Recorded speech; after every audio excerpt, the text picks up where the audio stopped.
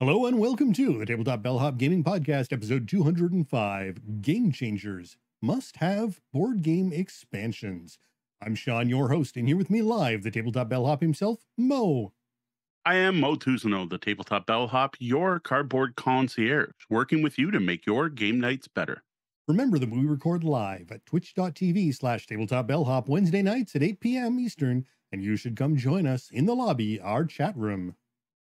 So tonight's all about board game expansions, including our list of must-have board game expansions and some talk about what makes an expansion must-have to us. That's going to be followed by 3 board game expansion reviews. These will include Rise of Titans for Shadow Kingdoms of Valeria. Then we've got the B-movie expansion for Roll Camera, followed by another Valeria game, the winter expansion for Dice Kingdoms of Valeria. Then we've got even more expansion play along with some non-expansion play in our weekend review as well.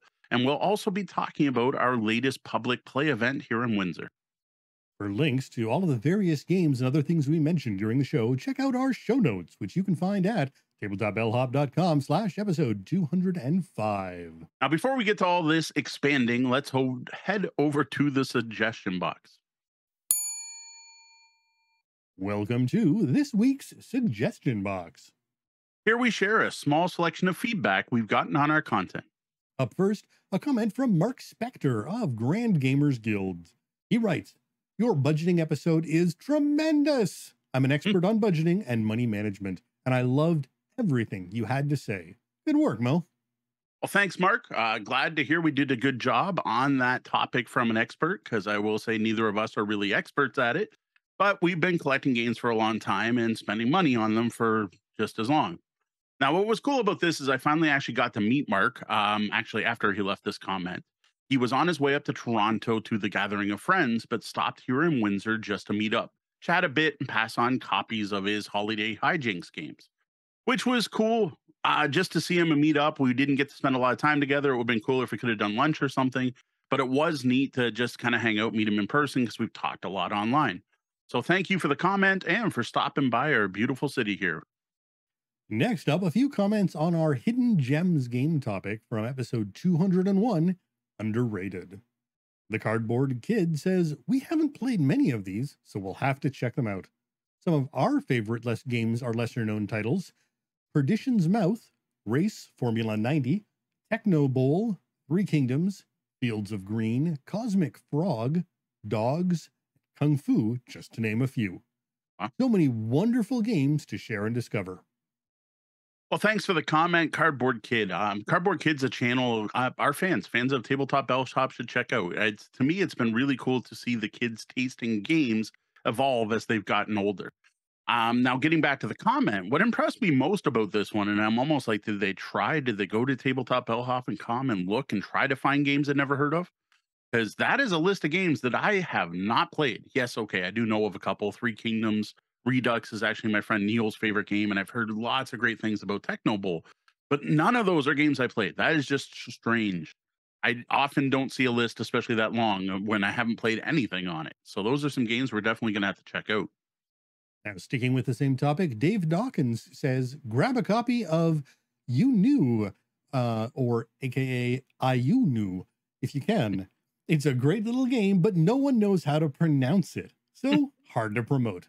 Also, try out Damask, another quicker game with beautiful cards and excellent, simple gameplay." Well, thanks for the game suggestions, Dave. Unu, or whatever, that's how I called it at first, is a perfect example of what we were talking about a couple weeks ago about naming games and how important it is that people can pronounce and spell your game names. Unu happens to be IUNU, and I'm not even sure if Unu is the proper way to pronounce it. And even when I first got the comment, it was a text comment, I thought it was Lunu with an L. So I went searching for Lunu and couldn't find it anywhere. Once I knew it was an I could at least find it on Board Game Geek. But again, I'd hate to walk into the CG realm and be like, "Can you get me a copy of Unu?" And they'd be like, "What? I've never heard of it."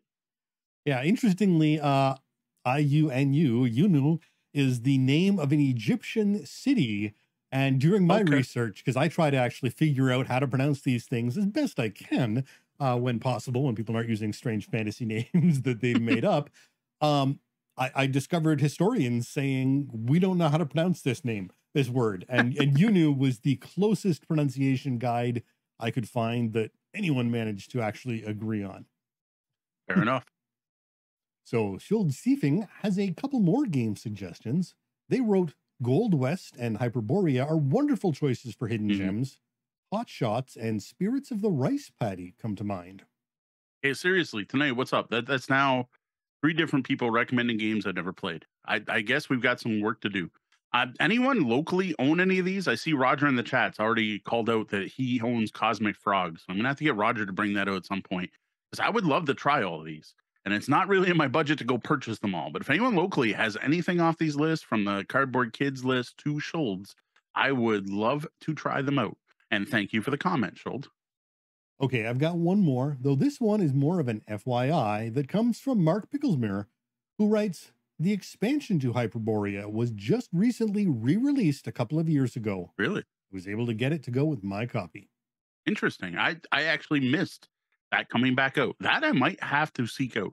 Though at this point, it's been so long since I played Hyperborea that I'm going to have to sit down and play Hyperborea so that I can learn to play that again before I throw in the expansion. But I remember spending a long time finding it, searching for it on eBay and trying to find a game good price when I was super into the game. So thanks for the heads up, Mark. Well, thank you everyone for your comments, replies, and feedback. Remember, even if we don't read your comment, we do greatly appreciate any and all feedback and conversations that come out of your replies. Though some pronunciation guides would help. That was a rough one this week.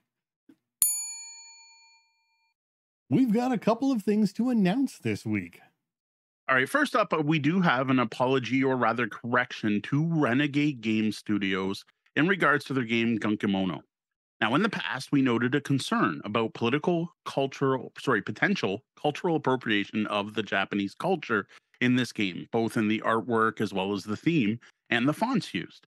And it was pointed out to me the other day on Board Game Geek that is not actually the case with this game, which is good to hear. Danny Lowe from Renegade wanted to let everyone know by posting, we want to clarify the point about Japanese culture not accurately being represented in the game's creation. It's an easy assumption to make that only non-Asian people had influence over the game. However, this is not the case. The graphic designer is Japanese. She uses a Western name and married an American, so her last name is her married name. Her family is still in Japan, and her father consulted on design as well. The artist was referred to us by an art expert in Japan while doing research and is trained in traditional wood block printing techniques. Our 2 partners in Japan both approved of the name, theme, and art and gameplay and said they would make no changes. A Japanese language expert worked on the name and translations. Overall, many native Japanese saw different aspects of the work during the process. Ultimately, we feel very good about the work and diligence that went into the game and hope this clears up any concerns you have. Yeah, like I said, this is awesome that Renegade actually did their due diligence here, and I do apologize for not doing so ourselves to see if someone had already addressed this, because it was an older post by Danny. Now, the next thing we want to officially announce, a little happier, is that we are now officially voting members of the Media and Events Group of GAMA, GAMA. This is something we've been considering since they first added this membership group. We're hoping membership will lead to more collaborations, access to useful information, learning resources to help us improve our content, and a bit of credibility. Now, another benefit of going with this and having this membership is discounted passes to all GAMA shows, which includes Origins. So let me announce right here and now that we will indeed be attending Origins 2023, which is coming up quickly. It starts on Wednesday, June 21st and runs until the 25th. We'll be down for the entire event. Now, all 3 of us will be there, and due to the new membership, we'll also be able to check out things like GAMA exclusive events, including a very cool sounding first look room, early access to the exhibit halls, and more. If we can actually get online, which is sometimes a problem in the Columbus conference hall, we may just be talking about the hottest of the new hotness on social media for a change. If you're also attending, keep an eye out for us, and please feel free to say hi. While I'm sure we are busy, we'll never be too busy to stop and chat with friends and fans. Just please don't be insulted if we don't recognize you or remember your name. I am terrible at names. I really am. It's something I'm constantly aware of and something I always try to work to improve. But this is a con weekend, and we are going to be meeting a lot of people that weekend. and it's going to be harder than usual. Plus, some of us deal with crowds better than others. That said, we've got some time before the actual con, and if anyone wants to plan a timed meeting, reach out to Mo on social media or email. Yeah, hit me up on social media with a direct message or email me. You know where it is, mo@tabletopbellhop.com. Well, that's it for the announcements this week. It's time to Ask the Bellhop. We're here to answer your gaming and game night questions, working with you to make your game nights better. Tonight's question is, what board game expansions do you consider to be must-have? Expansions you won't play a game without. So this question is often asked on different forums in one form or another. A couple versions in our questions hats that we save up and we pull our questions from every week.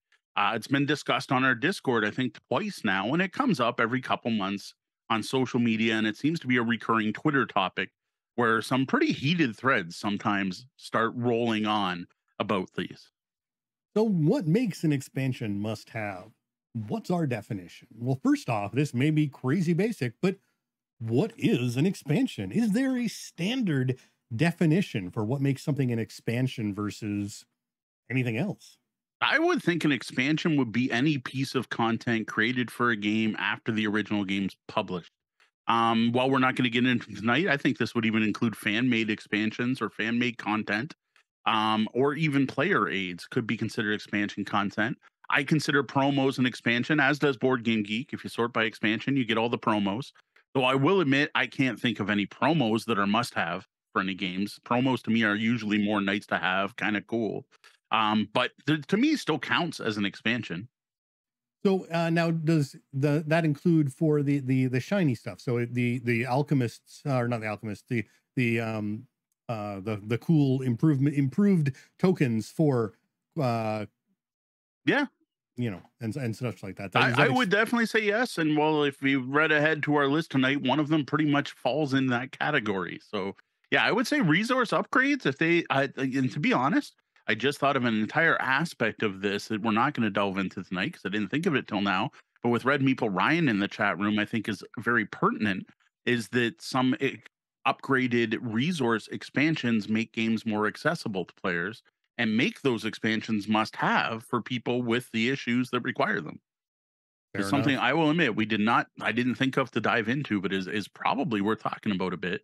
That some expansions do make games more accessible, and if a game makes the game more accessible for a player so they can play it when they couldn't, it's definitely a must-have expansion for that person. So I think I know the answer to this, but is there a point where it is no longer an expansion? Like, what about these like standalone content where it's, you know, it's standalone or it can expand? A lot of the DC deck builder stuff could be considered standalone. That one's rough, see, because the same thing goes for like the entire trading card game format basically is built around this, right? Is there a must-have Magic the Gathering expansion? I know there's been must-have cards over the years. And when is it not just like a new version of a game, and when is an expansion? Another example would be the Funkoverse games, or something more board game related. They literally call their expansion, well, some of them expandalones, which means they can be used in expansion or combined with others. Another example of that would be the Disney Sorcerer's Arena. But for those, you still need the base game. So it's not quite the same as the Funkoverse, where literally they're standalone. And another great example of that is Ravensburger's Villainous series. All of their Villainous series, where a lot of people seem to think those 3-packs are expansions, but they're standalone games. You can buy just one of those 3-packs and play Villainous 3 players, or you could buy 2 different 3-packs and have 6 players and never have to buy the base game. Right. And I don't know. I don't know how to classify those. Yeah, it's tough. Really, like don't. I know I always recommend when we're talking about DC deck building, Teen Titans is the go-to starter set you should get, rather than the DC deck building starter set. I feel Teen Titans is the better starting experience. Right. But they can both expand each other. Now, does the Teen Titans say expansion on it, or does it just say DC deck building Teen Titans? I think it's all part of the DC deck building. That one I'm not sure. I don't think. I'd have to check the board game geek list actually. Right. See what it's listed as. Because, like, for example, Smash Up Disney, we reviewed a few weeks ago, might even be a month ago now. Sometimes I lose track of time. Was very much a standalone product, but could be used in expansion. Right. And I wouldn't call that it must have expansion for Smash Up, because it's not. It's a standalone game that also expands. Yeah, I will admit I didn't really dive into that for tonight's list, but I was also sitting here right now, I can't think of an expandalone that's must have. Right. So it Now doesn't there look might like it be, looks like all the small box stuff counts as expansions, but the big but the box big box are sets don't. standalone games. Yeah, see, that's what I thought for those, but I wasn't sure. Sure. Basically, I think I almost want to say the expandalones aren't expansions, and I think for our definition, it has to require the base game. Like I think when you get into must-have expansions, they have to be expansions that require the base game so that you can't play them on their own. They're not standalone. I think for at least for this list tonight, that's definitely what I went with. Right. What's interesting though is something like the DC deck building crossover packs, which are expansions. You cannot play the game without them, but those could expand any one of the DC deck Yeah, building big box yeah, games. So that's again, true. there's some interesting crossover and There is. some The other thing aspects we're of not this. going to get into is our do we like expansions in general? Well, we can say I like expansions, but I mean, I don't want to. How valuable are expansions? Should you have expansions? Should games come with expansions? That to me is a whole other topic, other than must have expansions. At this point, we assume you're all for picking up board game expansions when they are necessary. So let's get into what we think makes a board game expansion necessary. So what I want to do is I want to take this almost to an extreme. To like they have to improve the game, obvious, right? Like that's pretty obvious. They have to make the game better in some way, right?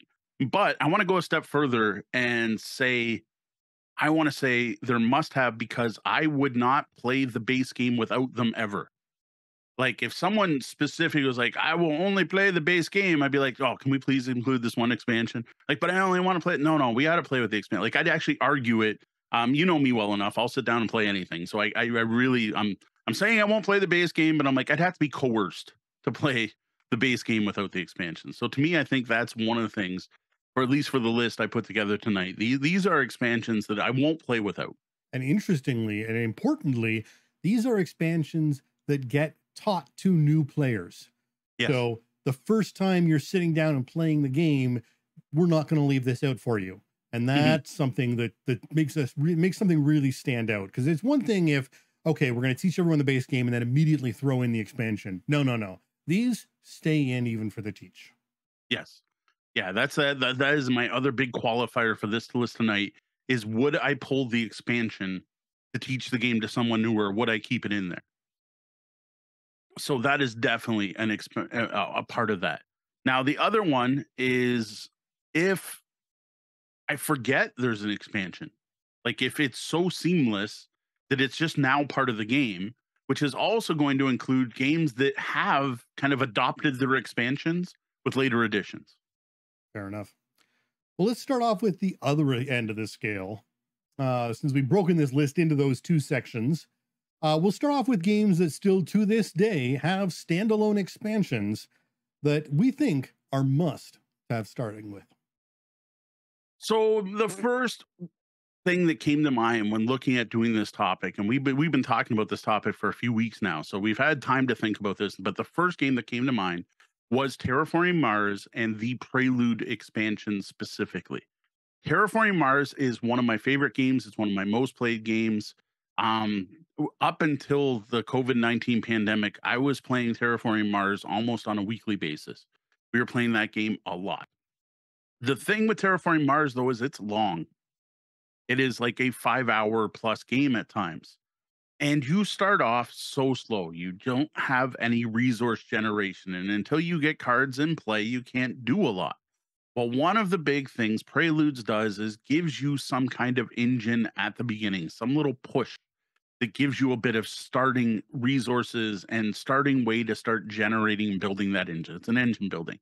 So that is a fantastic thing. The other thing, though, I find is especially at the start of the game, you are sitting with a hand of 10 cards. And depending on how often you played the game, as long as you played a few times, you're looking at those and you're trying to figure out what the heck to do with them, knowing the vagaries of the giant random deck and what's going to come up. So you're like, man, what do I do with these? Well, Prelude gives you some direction. So not only do you have your corporations to choose from and go, okay, there's one that's based on steel and there's one that's based on space cards. Well, you get your Prelude cards and go, oh, wait, I could combine that steel one with this one that's going to get me to place a mine as my first action on the game. So that gives me an engine right from the beginning. So it gives you direction. Go, okay, I'm obviously going to make a game based on paying for things with steel. And there you have a way to go. And actually, I find this great for new players because if you haven't played it, that handful of cards, you're like, what do I do with these? I have no idea. You're like, okay, try to find a synergy between those prelude cards and your corp and go with that. And that really helps new players to not be overwhelmed at the start of the game. I remember my first experience with Terraforming Mars before Prelude, and it's daunting. It is not, and you really have no idea, and you feel from that start like you're just going to get crushed by the people around you who are familiar with the game because they're looking at their cards and they're shuffling them, rearranging them. You can see them working out these strategies and which way they're going to go for the game and how they're going to build their engine. And realistically, you don't have any idea. And Prelude just makes that a whole different ball game. Yep. If you think of it like driving, you're driving normally on Terraforming Mars, there's a whole straight road before you get into that, that downhill where you can build up momentum and get your engine going. And it really takes off a lot of that flat road at the start of the game. Yep. And that was Terraforming Mars Prelude. All right, the second one on my list is Core Worlds Galactic Orders, the first expansion for Core Worlds, which I think came with as much stuff as the base game. Now, this one I found frustrating. This was the first game I'd ever played that did this as far as I could tell and was obvious about it, was blatant about it. Now, I love Core Worlds, and I still consider it one of my favorite deck builders of all time. But when the original game came out, it was incomplete. The instructions stated as much. You had your cards and there were symbols and the kind of in the middle of the card where your set symbol for magic cards would be. And that obviously were different card types and it didn't explain what they were. Even though, and the rules just said, oh no, ignore this. It's for a future expansion. And I was like, what? Well, if there's a future expansion, give me the future expansion. Like, don't make me go buy another product for a complete game. Now, I will admit the game was fine without it. It worked. But every time I played, it felt like something was missing because, well, there was an aspect of the game they cut out. And every time I taught this game to someone, they'd be like, what are these symbols for? And I'd be like, a future expansion. They're like, what? What do you mean a future expansion? This was a game where they cut out a part to release later. Now, Stronghold Games has explained, and Stephen Bonacore has explained, this wasn't malicious. This wasn't a money grab. This was done to keep the cost of the core game down and more reasonable, because back then, no one was going to spend the $80 it would have cost to put both together. So I kind of get it, but I will admit it was frustrating. Yeah, that's rough. I mean, when you're putting that in there, when you're telling people it's in there, it doesn't matter whether there's a good reason or not. You're still dangling this hook in front of them and not giving them anything, which is essentially going to make them need to buy the next product or hate you and not buy your products at all anymore. There was a lot of debate on Board Game Geek when this expansion came out. Absolutely. It's a dangerous tool. And I mean, is it really necessary? Do you have to have those symbols on there? If you aren't going to release it, don't release anything about it in the original base set. So this was a symbol that was literally on every card. Every card fell into a classification, which was explained with Galactic Order. Now, I will say, Galactic Orders came out. I got my copy, and it was everything I hoped for and more. It really did complete the game. It also did some cool stuff like providing a bigger box, so everything would fit in one place. So I still think it's really weird that my box says Galactic Orders and not Core Worlds, because it wasn't like a Core Worlds. Like, you used the expansion box, which was kind of weird. It even had room for future expansions, which thankfully weren't needed to play. The new faction mechanics were cool. They added a lot more player agency over the game, and they reduced randomness. It was great. Due to all this, Galactic Orders to me is a must-have expansion. Like Bonacore's right. It's meant to go with the base game. I will never play Core Worlds without it. And if I teach the game, I don't even bother mentioning it's an expansion. I'm just like, and this board goes out, and these symbols, when you play a card, you put a token, spend a token to do a thing, and no one would know which ships come from which expansion, right? I won't play it without. And unless people start talking about buying it, like I'm teaching them, like, man, this is really good. How do I get it? I'm like, okay, I'm sorry to say this, but this is actually 2 boxes in one. You want to pick up this and this. So that's the only time I'll actually bring it up. Now, interestingly, they did put out another expansion. Actually, there's even a solo one. Like, they're still putting content out for this game. This one's still going. But the next expansion, Revolution, I don't feel this one's must own at all. This is one I will actually remove from my set when teaching the game. So it's the opposite of our definition of a must-have expansion. To me, it's neat. It adds a new thing. You get leaders and asymmetric abilities. You know, I love asymmetric abilities. So yes, all the power to them, but it's just overly complicated for new players. And So as Galactic someone Orders, yes. Revolution, no. and as someone who learned core rules from Mo, I had no idea that it was an expansion I was learning. Yes, that's a good example actually. Because yeah, when Sean showed up, I was just like, whenever you play a card with these symbols, you go up on this track. Well, it's not a track; it's a pile of tokens. I'm not here to teach you. But that was Core Worlds Galactic Orders. All right, next up is one that our chat room has already mentioned once, and that is Zaya Embers of a Forsaken Star. This one I think is I don't know, it's funny. It amuses me and it's interesting because I love Zaya. I played multiple games of Zaya and had no problem with it. I'm like, this game's highly random. Yes, I level up for rolling a 20, I get victory points, and I can jump into a sun. Um, this expansion fixed things I didn't know were problems until I started playing. Yes, I played a game of Zaya where one player took advantage of a short supply run with two planets that were next to each other. And they jumped back and forth a bunch at the beginning of the game and upgraded their ships quicker than everyone else. And they had a huge advantage and they were runaway leader. And yes, they won. But that was all just part of the game to me. It didn't bother me. And then every time I tried to play a space pirate, and I'm like, you know how I'm going to do it to this game? I'm going to go for bounties and I'm going to shoot people. And it never really worked out that well. And sure, some of the missions got a little repetitive, but again, it was Zaya to me is an experience game. It's an epic, silly game where you don't know what's going to happen. You're out in space. Who knows? It wasn't until I played with Embers that I realized just how broken some of these things really were in the base game. This is the perfect example of one where I will never go back from. And if someone asked me to play Zaya, like, hey, come play Zaya, I'll be like, do you have Embers? I'll be like, no. And I'm like, okay, well, I'll bring my copy next week and we can play it because I have no interest in playing it without the balancing factors that this expansion added. Now, in addition to things already mentioned, you also get a new damage type where your ship can get covered in ice, a new home base everyone can use. So everyone has a central location to go back to repair. Lots of new ship upgrades, solo plays for those who are into that. Neat little comets that circle around planets, lots of new things. This, to me, I feel this expansion is so necessary to make Zaya great, and it was already good that they need to far off games if they ever reprint Zaya, if they go for whatever they're on fifth or sixth printing, it needs to have this just put in the box. Yeah, absolutely. Now, I didn't play Zaya before Embers. My first introduction to Zaya was with Embers of Forsaken Star. I think possibly the first time you played it. I think it was it might have been. I'm not sure if it might have been the first time you got it out. And it was just a fantastic game. Like this is a great game. And then hearing about some of the earlier play, I think a lot of the enjoyment you may have had of that game are a little bit rose-colored glasses, because again, you didn't know any better, but Yeah. there's just that randomness, and you wanted to love this spacefaring game that's got all this cool stuff, but it's also got all this nasty randomness and just literally broken mechanics Yeah, like that you were willing to exploitable overlook mechanics at the time. Yeah. Until you found out that, oh wow, this is a really great game when Yep. we just tweak a few little things. And those tweaks were Zaya, Embers of a Forsaken Star. And in all fairness, if you're a heavy Euro gamer, you may still hate it. It's not like it made it a perfect information economic game now. No, it's definitely Stick not to a your Euro. Twilight Imperiums.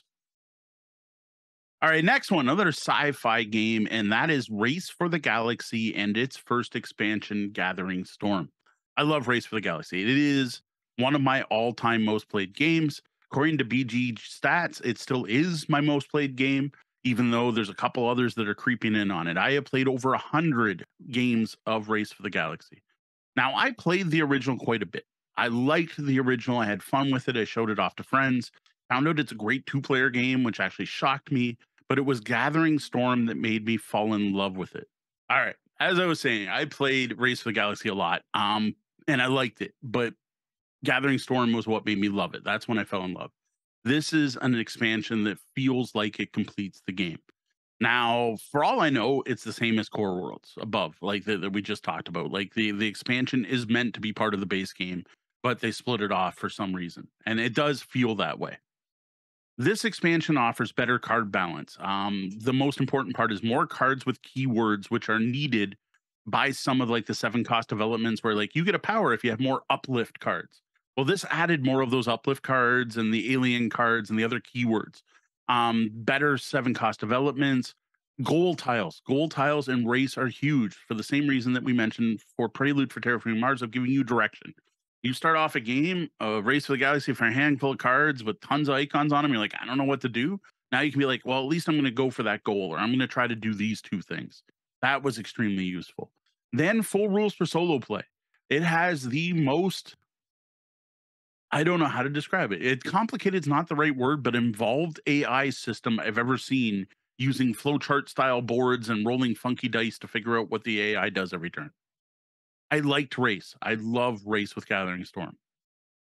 Now, since Gathering Storm, there were a bunch of expansions that came out of this, but this is the only one I feel that was must have. Now, one thing I learned eventually is that these expansions were released in trilogies. So the first trilogy was Gathering Storms, Rebels versus Imperium, and Brink of War. And honestly, those are the only expansions I recommend people pick up at all. Anything more than that makes the game feel bloated. And I think some people even think Brink of War started to make it feel a little bloated, and I don't disagree. Well, they never put out like a buy race with the expansion included. What they have done now, though, is they did bundle those first 3 expansions. They actually also bundled the second 3 expansions, and the designer now has stated just pick one of the 2 boxes to use. So that's kind of interesting that they realized it got bloated by itself. And I got to say, your best way to pick it up now would be to pick up that whole trilogy that includes Gathering Storm instead of buying Gathering Storm and Race. I would buy that trilogy and the original game.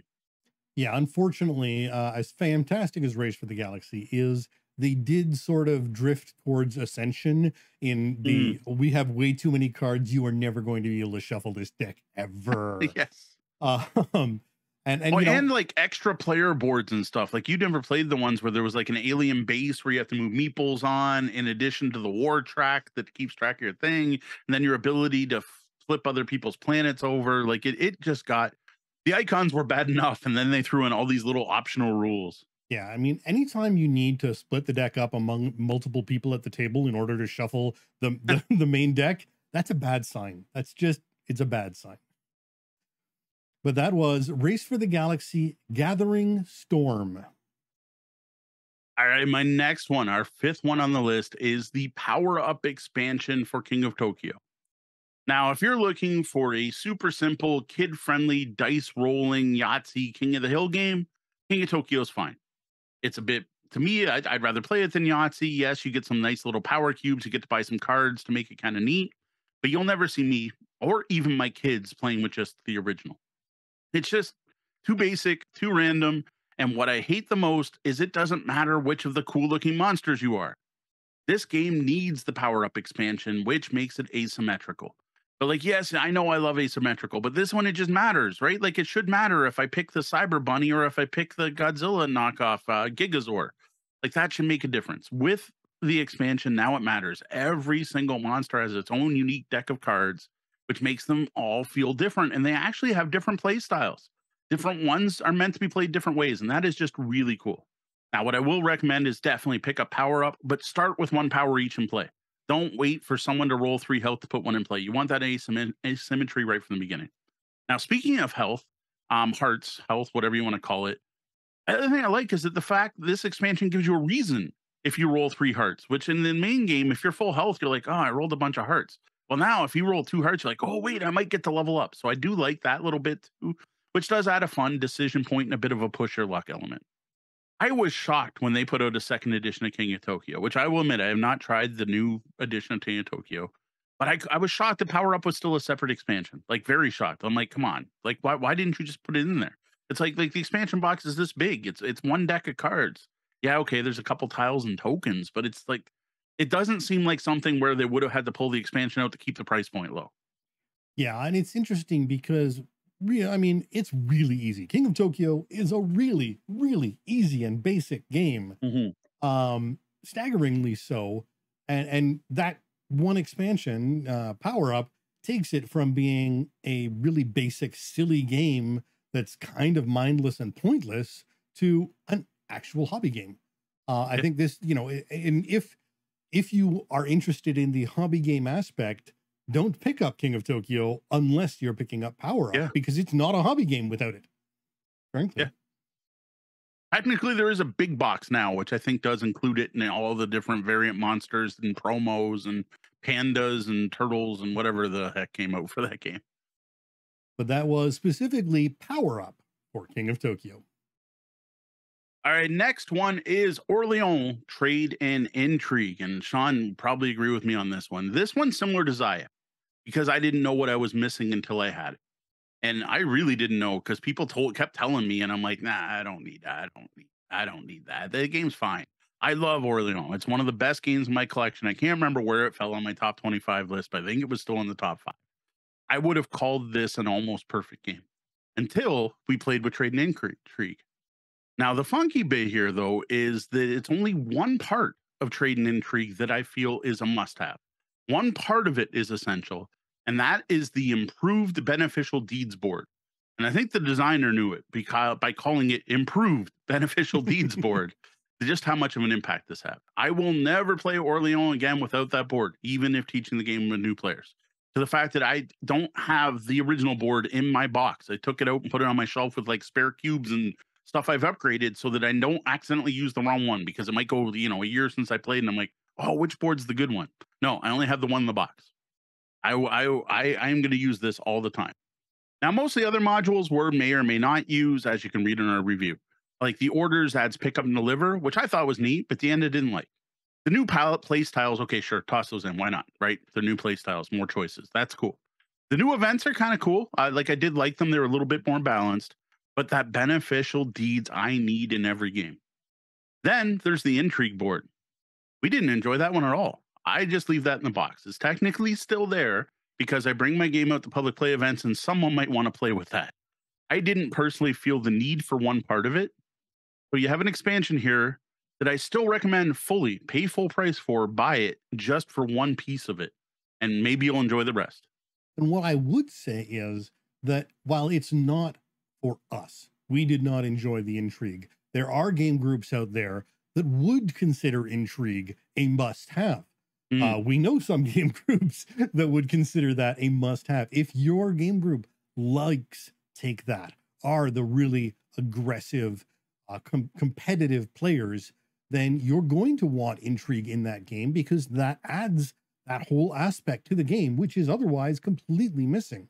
Yes. And so if you want that kind of a game, you don't get it with the Orleans until you add in the intrigue. So there's a part of it that's an absolute must for everyone, but there are certain game groups that would consider the intrigue a must-have portion of that expansion as well. So weirdly, you can't use both, which I think is one of my main complaints about it, is you use the intrigue board or you use the new beneficial deeds board. If you could use both, I might have liked it more. Well, that is Trade and Intrigue for Orleans. All right, next one is the Rise of Titans for Shadow Kingdoms of Valeria. Now, if you back Shadow Kingdoms of Valeria on Kickstarter, you don't have to worry about this. They did throw it in, which is kind of cool. But similar to Trade and Intrigue, this is another modular expansion where there are parts we liked more than others. So that's why I wanted to follow up Orleans with this. For this one, there are 2 modules, which we'll be using every game going forward.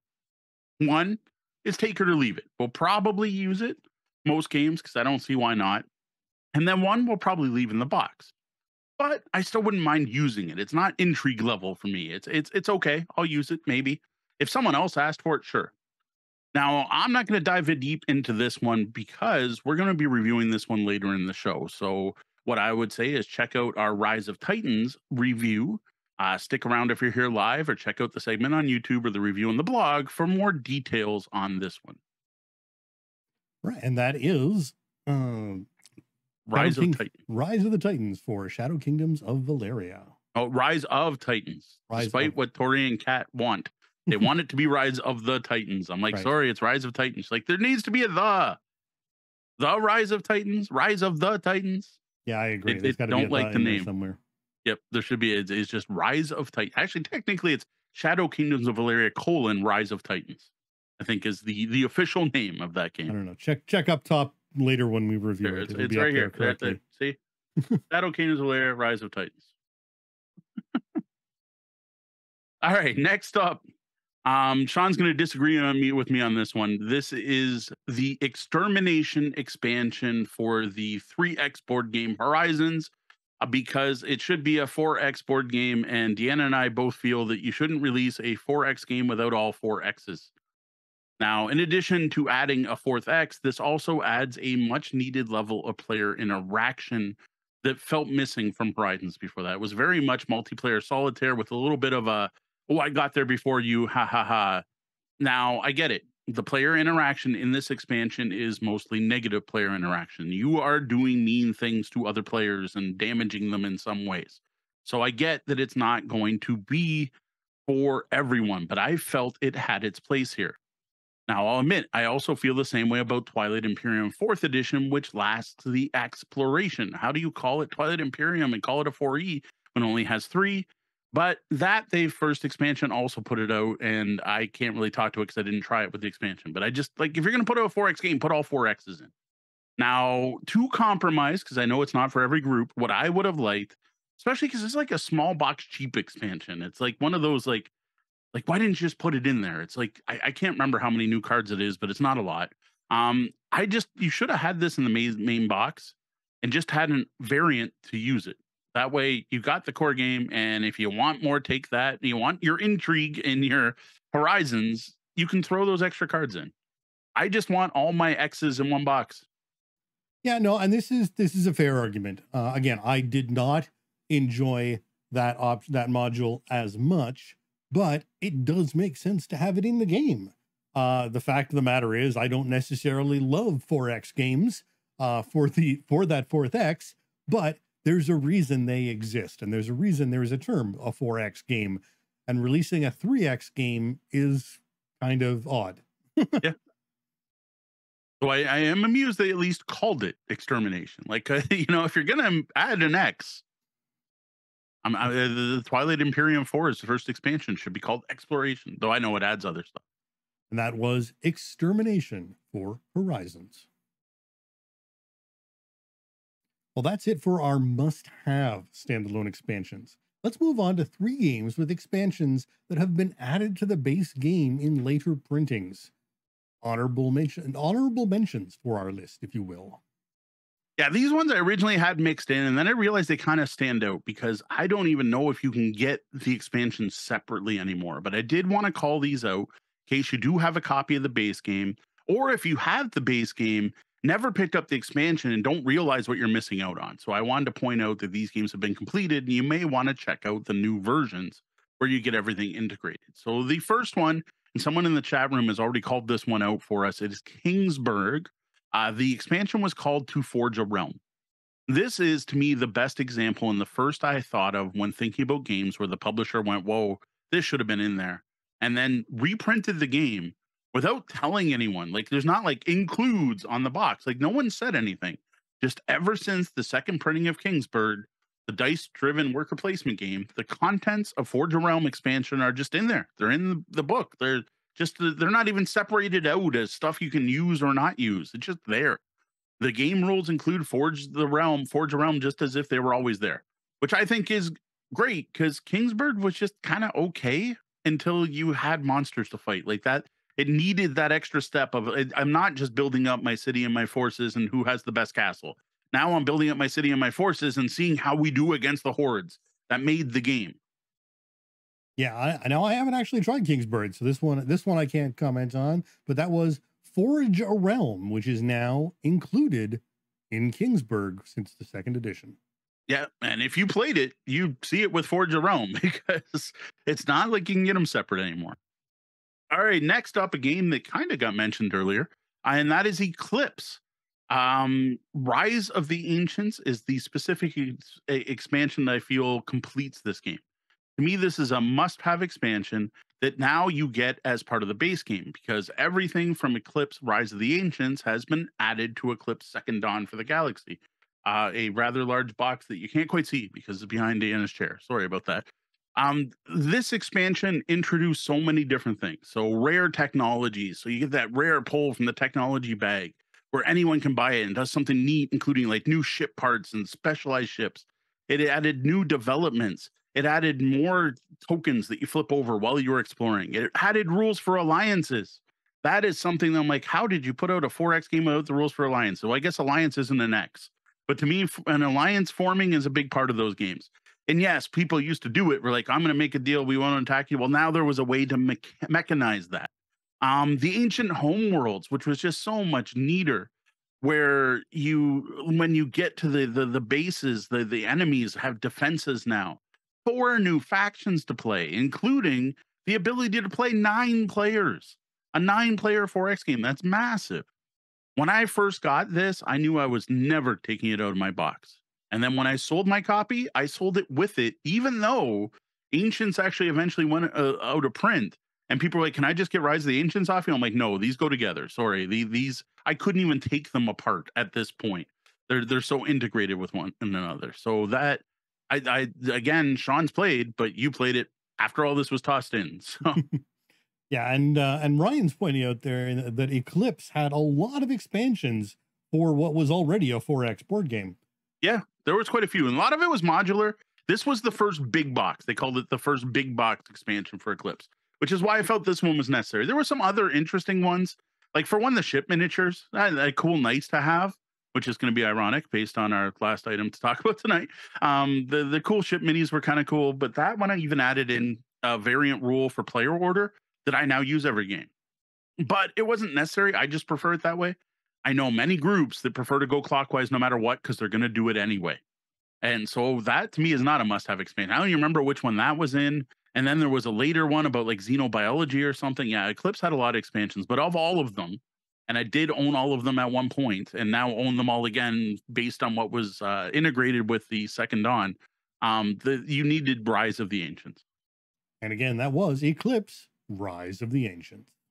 Okay, my last one's a bit silly, and I've kind of hinted at it a couple times here, but I refuse to play Anachrony with at least one part of an expansion, which was the Exosuit Commander Pack, and that is the plastic mechs, the plastic exosuit minis that you slide your little wooden worker tokens in. I can't see ever playing Anachrony by stacking cardboard tokens and like putting them down and things sliding. That would just, it would bother me so much. It wouldn't feel right. It'd be like, having processing disorders and things being in the wrong order and needing to fix them. It would just be wrong. If anyone asked me to play Anachrony without them, I'd be like, I'm going to drive home and get my minis. Okay. Because this is wrong. Now, with the original expansion, when it was first published, it actually also gave you 2 different big expansions. One, the Guardian of the Council, which is another whole set of miniatures that weren't in the base game, a whole new faction that could be used as a like third-party faction and was also used in the solo play, or you could now use them as a new like choice at the beginning. And then the Pioneers of New Earth modules, which added your ability to level up your mecha. So they were 2 things that fit the exosuits. I keep calling them mecha, but the exosuits. So those were pretty cool. But I mustn't be the only one who loved the minis because they were included with the base game in the latest Kickstarter, which included the Infinity Box and 2 new expansions. And when mine showed up, I got all that with it. Now, interestingly, just before recording, I was on their website. The game now, they pulled them out. So here's an example of, for the Kickstarter and for the Infinity Box, they put the miniatures in, like, yeah, it's must have. Everyone's got to have these. I'm like, nah, let's pull it out. And again, I'm guessing it's Mind Class trying to keep the cost of what's now called the Anachrony Essentials box, which is the main box you want to buy now, and the Exosuit miniature kit or miniature pack. It's called a miniature pack. But that miniature pack, unlike the original Exosuit Commander pack, just has minis. There's no expansion content in it. You just get miniatures. That's it. What they've done with the expansions is they've thrown them in something called the Anachrony Classic Expansion Pack. And I love you Minecraft games, but like I don't even know what to tell people to buy anymore. So thankfully your website was pretty clear if you were totally new on it, but you have to almost unlearn what you've learned if you go there about Anachrony and like just read the page to find out what to buy. So this was a unique one, and because they didn't include it, put out an expansion, everyone loved it. So like, here we're gonna give it to you, and then like, no, wait, we're gonna take it out again because maybe there was like they put it out and people weren't buying it at the higher price point. I don't know, but this one's silly. Like it's plastic miniatures to put cardboard tokens in, but the game's so much better with it. It just feels wrong without it. and that was the Exosuit Commander pack for Anachrony. Now, that's it for our list of must-have board game expansions. Are there any we missed? What's a game you have that you won't play without one or more expansions? Tell us about it in the comments. Now we're about to check in with the lobby, but a bit before that, just a quick reminder that we are here to answer your gaming and game night questions. You can get questions to us by going to tabletopbellhop.com, clicking on Ask the Bellhop. You can fire off an email to questions@tabletopbellhop.com or message me directly on social media where I can be found everywhere as Tabletop Bellhop, one word. Join us for a look at the Rise of Titans expansion for Shadow Kingdoms of Valeria, an expansion featuring 4 new modules. Now, before we dive into the expansion, just in case you don't know the base game, be sure to check out our Shadow Kingdoms of Valeria review on the blog at tabletopbellhop.com, on YouTube, or as part of episode 196 of the Tabletop Bellhop Gaming Podcast, Endgame. We also should note that we received a copy of this expansion along with the base game as thanks for the preview we did for the original Shadow Kingdoms of Valeria Kickstarter. So Shadow Kingdoms of Valeria Rise of Titans was designed by Stan Kordonsky, who is the designer of the original game and features the awesome artwork of the Miko, which blends in perfectly with the artwork of the original game. This was published in 2021 as part of the original Shadow Kingdoms of Valeria Kickstarter, but is now available in retail as a separate product. This expansion does not affect the player count of the original, which stays solo to 5 players, but does make the game a bit longer as the new modules add more decision points and more weight to the game, which can increase player thinking time. This expansion has an MSRP of $25, a reasonable price for what you get in the box. So Shadow Kingdoms of Valeria Rise of Titans presents 4 expansion modules that can be added to your games of Shadow Kingdoms. There's the Shrine of Titans, where your most powerful troops are resurrected and can be purchased with gold. The Great Battles, where troops from all factions battle together to defeat the Valerian forces. Ancient Spells, which add some new abilities and asymmetry to the game. And Wraith Dice, spectral forces that can be used in any battle, but don't take up room in your army. See everything you get in this expansion in our Shadow Kingdoms of Valeria unboxing video on YouTube. In this video, Mo unboxed everything that came with the Kickstarter, including Rise of Titans. Jump to about 14 minutes in to get to this expansion. So Shadow Kingdoms of Valeria Rise of Titans comes in a much smaller box than the original box, which this I really dig, is small enough to actually fit in the original box, which is a great way to keep the expansion content separated from the core game, should you choose to do so.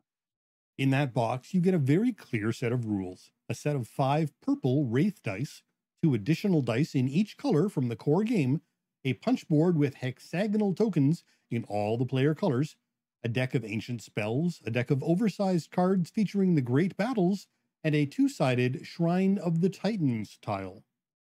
Now, the component quality here is excellent, with card and cardboard quality totally matching the base game, so they don't stick out in any way. Now, I was particularly impressed by how well the Shrine of Titans lines up with the artwork on the base game board. It just looks like it's meant to be there.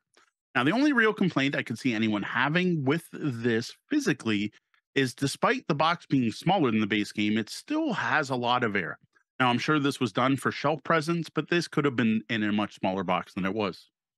Let's move on to giving an overview of how each of these new expansions works and what they add to Shadow Kingdoms of Valeria. So the first module is the Shrine of Titans. This module gives you a new shrine, which is a worker placement spot that is represented by a 2-sided tile that gets placed in the center of the board. This becomes a new spot you can send your warden to. Now, unlike the other shrines, no dice are added to the Shrine of the Titans at the beginning of the game or when reseeding the board mid-game.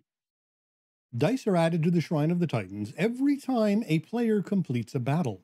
After each fight, the highest numbered die, instead of being tossed back into the bag, is placed on the Shrine of the Titans. When moving your warden to this shrine, you can purchase 1, 2, or 3 of the dice there. Now, the Shrine of Titans is 2-sided, presenting 2 different power levels for you to choose from. The difference here is the gold cost, which is lower on one side.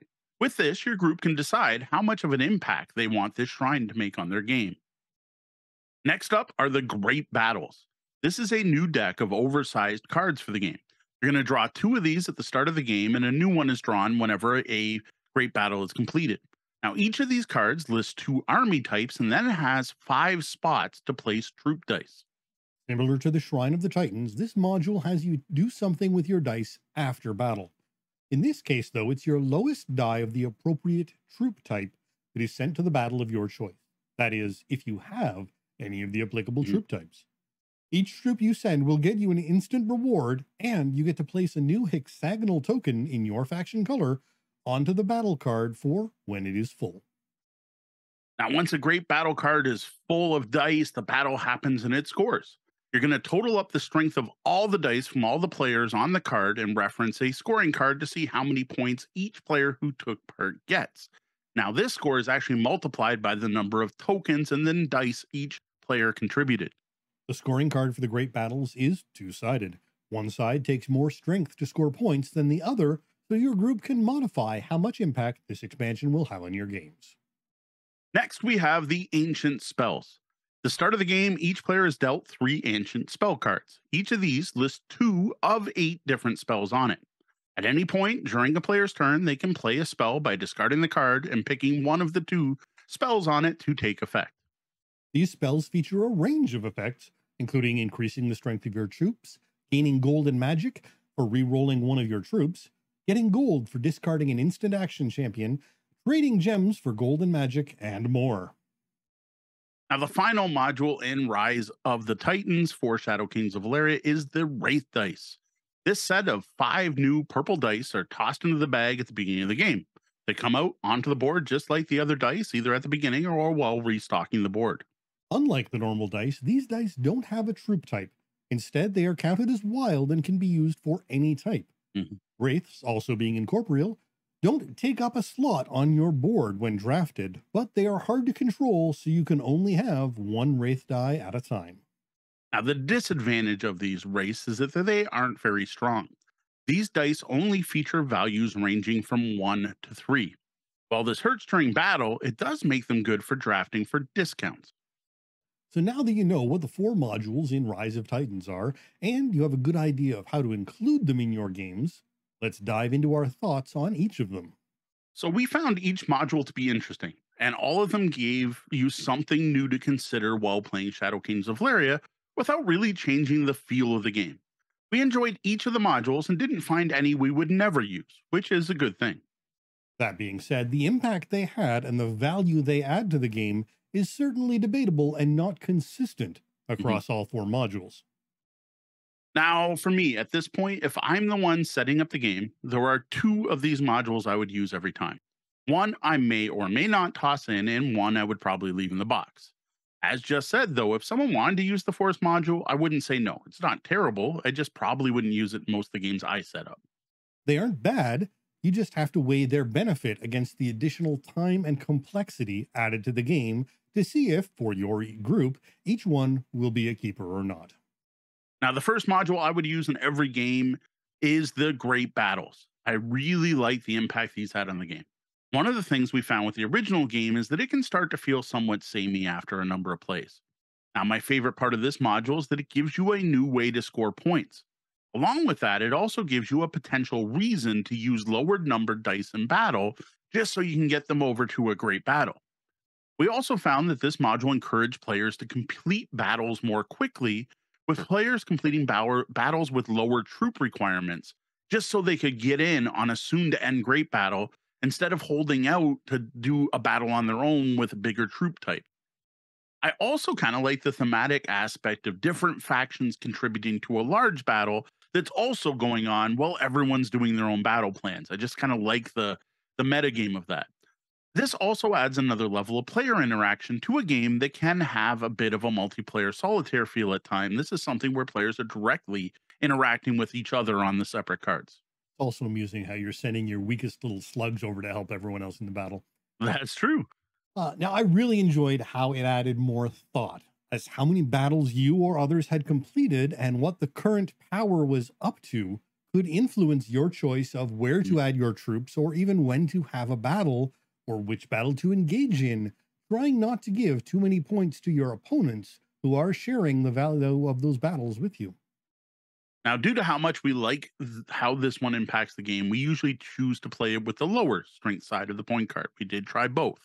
But having it at the lower point means the great battles are more worth taking part in than on the other side, and we like that additional impact.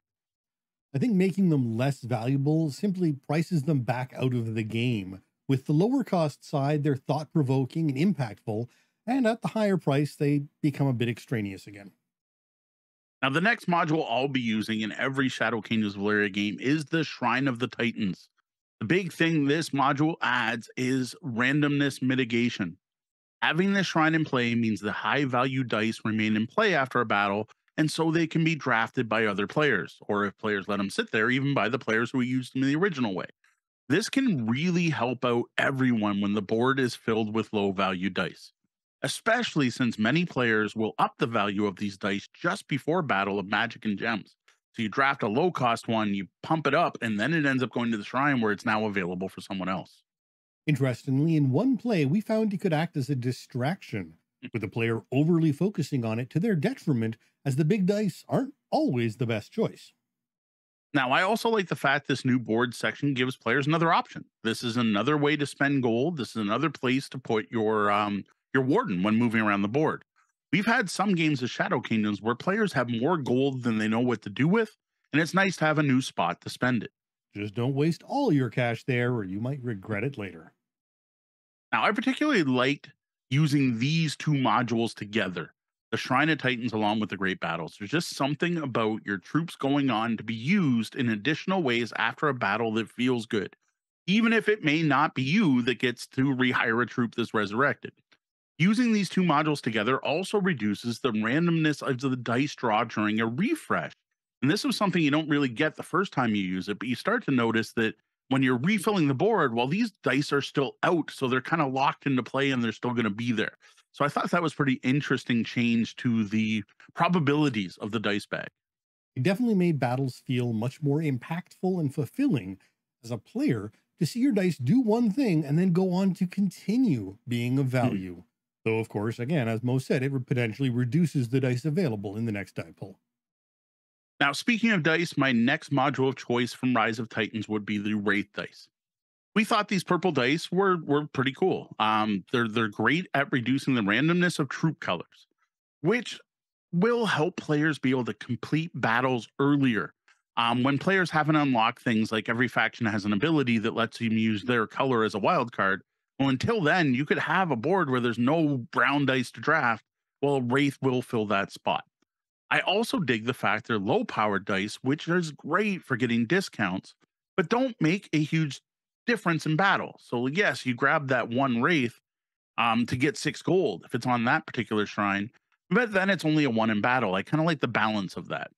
Though it is possible that that 1 to 3 strength might be the amount you need to push to a higher scoring category, because once someone played this game even once, will realize it's all about hitting different thresholds. I didn't see their value at first, and I still don't love them, but that's why they're at number 3 on our list here. I did by the end of the game see the benefit of them and grew to appreciate them more, but they would definitely never make a must-have list for me. And this is one I would definitely keep out, I think, when introducing the game for new players. I just think it's an extra level of complexity.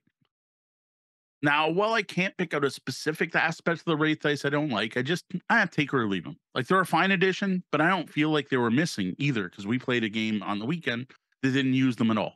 Yeah, exactly. They're nice, but perhaps some players might really adapt well to them and thrive with their addition. Now, of course, the final module in Rise of Titans for Shadow Kingdoms is my least favorite, and that is the Ancient Spells, which is ironic. If you have read or listened to our Shadow Kingdoms of Valeria, my biggest complaint about the game is its lack of asymmetry, and that's what this expansion was meant to add. But it's just not the right kind of asymmetry. I wanted each of the 5 factions in the game to feel different, and that's not what these spells do. Instead, they give every player 6 new ways to break the rules and earn some stuff during the game. It's not tied to the faction they're playing at all. And where this really fell down was the fact those 6 new ways are only out of a total possible version of 8 different spells. Yeah, sadly, this did not achieve what we believe they were trying to achieve with this edition. While the powers were nice and helpful, they just didn't stand out, and the lack of variety, especially in 5-player games, was very disappointing. Yeah, every time I've used this module, my hand has consisted of at maximum 4 different spells and lots of duplication. Like one time I could cast the same spell 3 different ways on 3 different cards. Everyone else's hand is kind of the same, and there's always an overlap of what spells you have with the other players. I think the biggest problem with this one is only having 8 spell types ends up not feeling at all asymmetric. Yeah, this deck needs, for me, a significant expansion for it to achieve its goals. Right now, it's just not worth the time involved in adding them to the game, both in decision time, setup, and teaching. Yeah, I wanted more out of these. I don't feel they really add much to the game, and the fact everyone gets them kind of made the effect kind of feel like a wash, like we've all getting the same benefit. I tend to leave these in the box when playing Shadow Kingdoms of Valeria. That said, if someone said, "Hey, I like the spells, toss them in," sure, I'll play with them.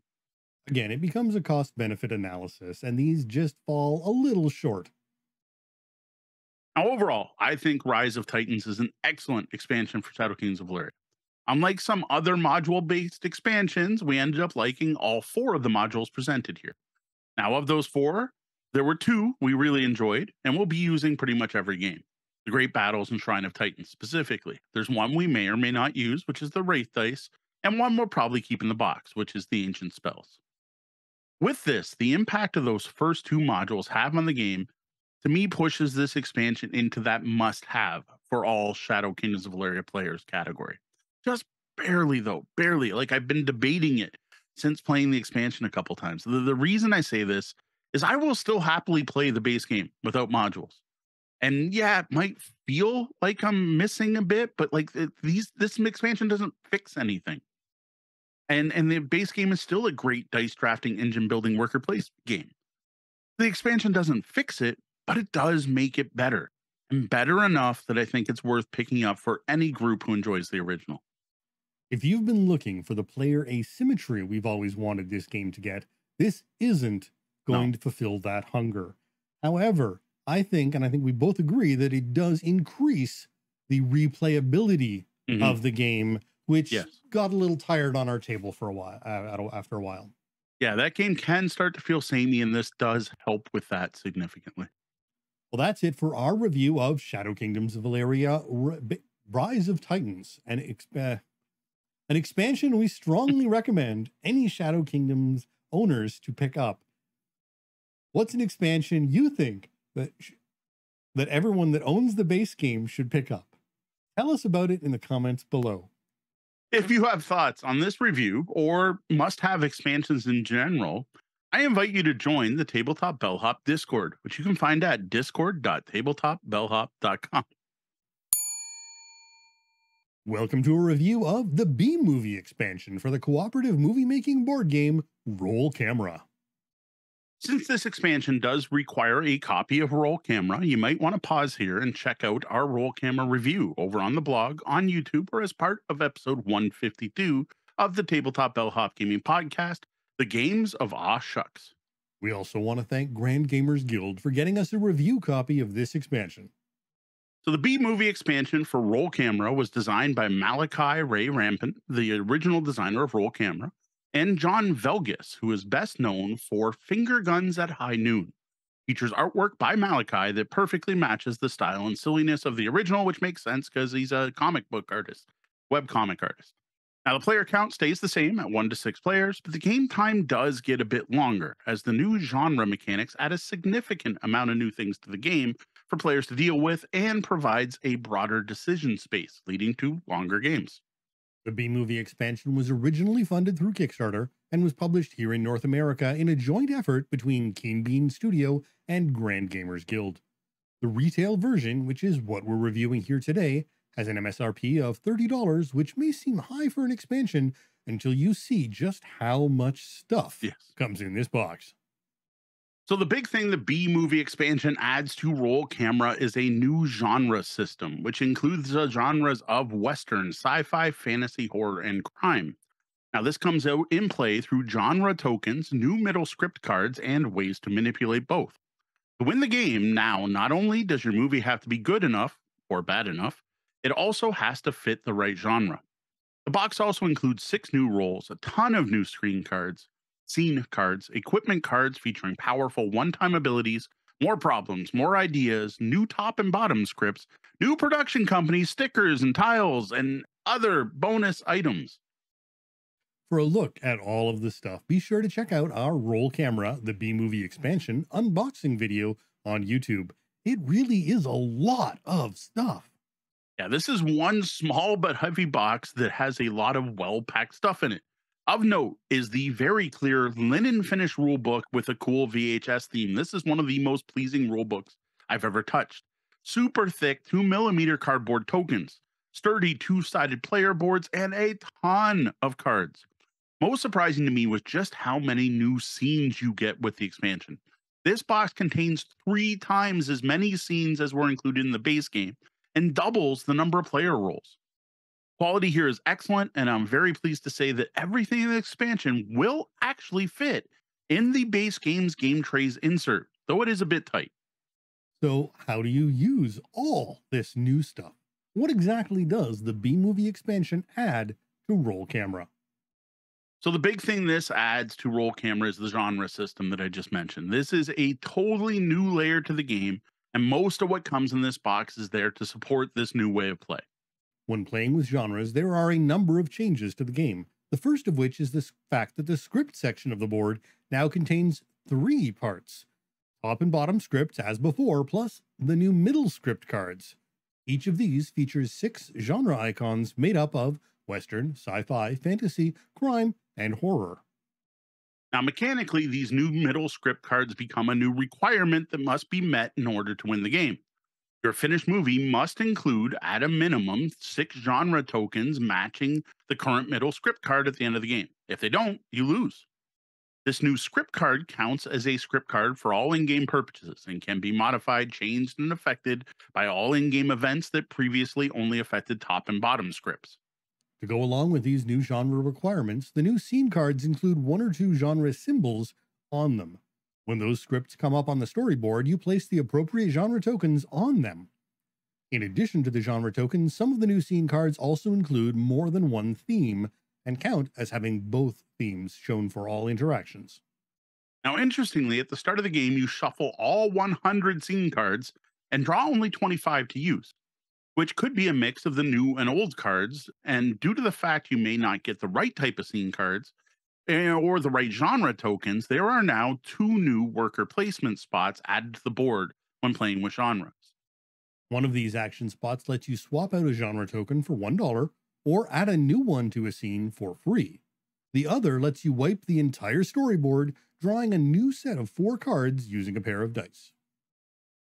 The next addition to the game is the B movie expansion adds our equipment cards. You draw 3 of these at the start of the game, place them near the board. Each of these features a new action spot with a very powerful ability that can only be used once. At the end of the turn, when an equipment card's been used, you take the die off, pass it to the next player, and flip it over so it won't be used again. The rest of this expansion includes new idea and problem cards that are shuffled into their respective decks, new top and bottom scene cards to be mixed in with the originals, and new production companies you can choose from at the start of the game to make the game more difficult and interesting.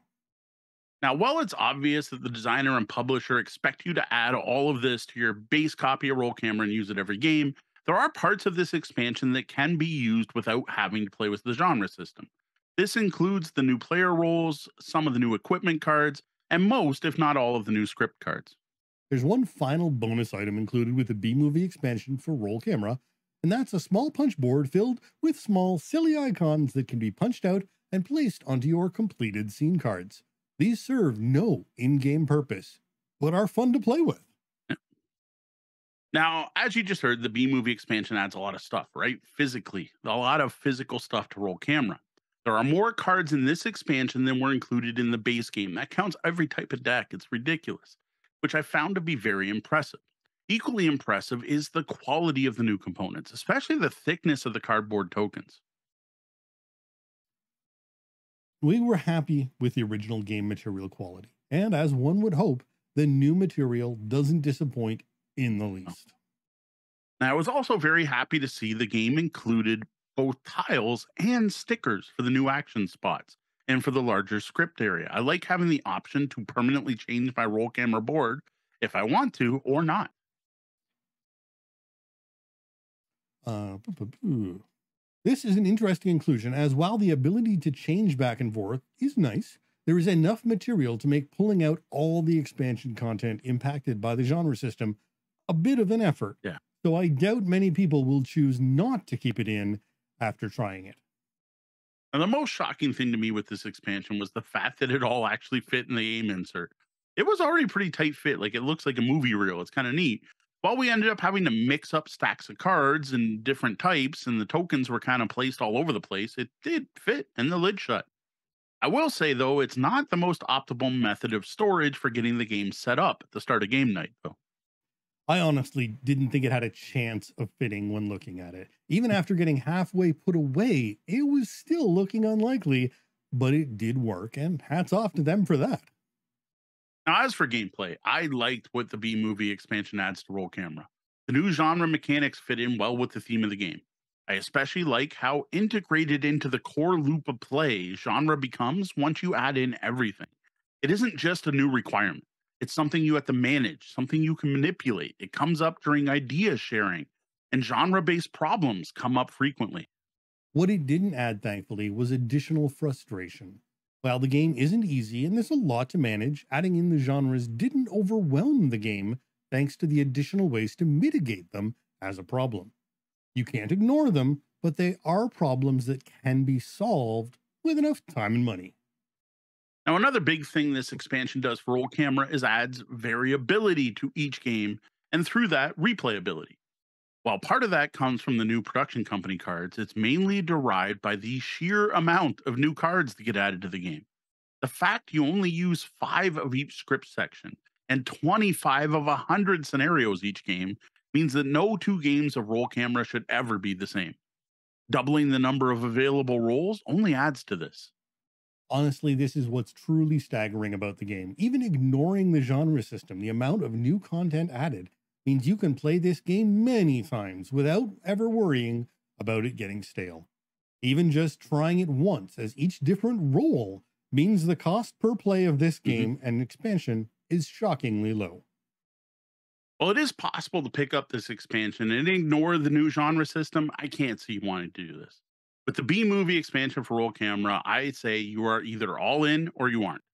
While there are a few things in this box not tied to the new system, the vast majority of it is all designed to work together central around this new mechanic. I would say at the very least, get it all in there for your first play or first few plays. I think you'll decide it's more than worth keeping in. Now, amusingly, one of my favorite parts of this expansion is the fact the genre tokens were designed and sized in such a way that they're designed to be placed onto your completed scene cards once they're flipped over. And I've got to say, adding cowboy hats and robot heads over top of Malachi's artwork is more fun than it should be.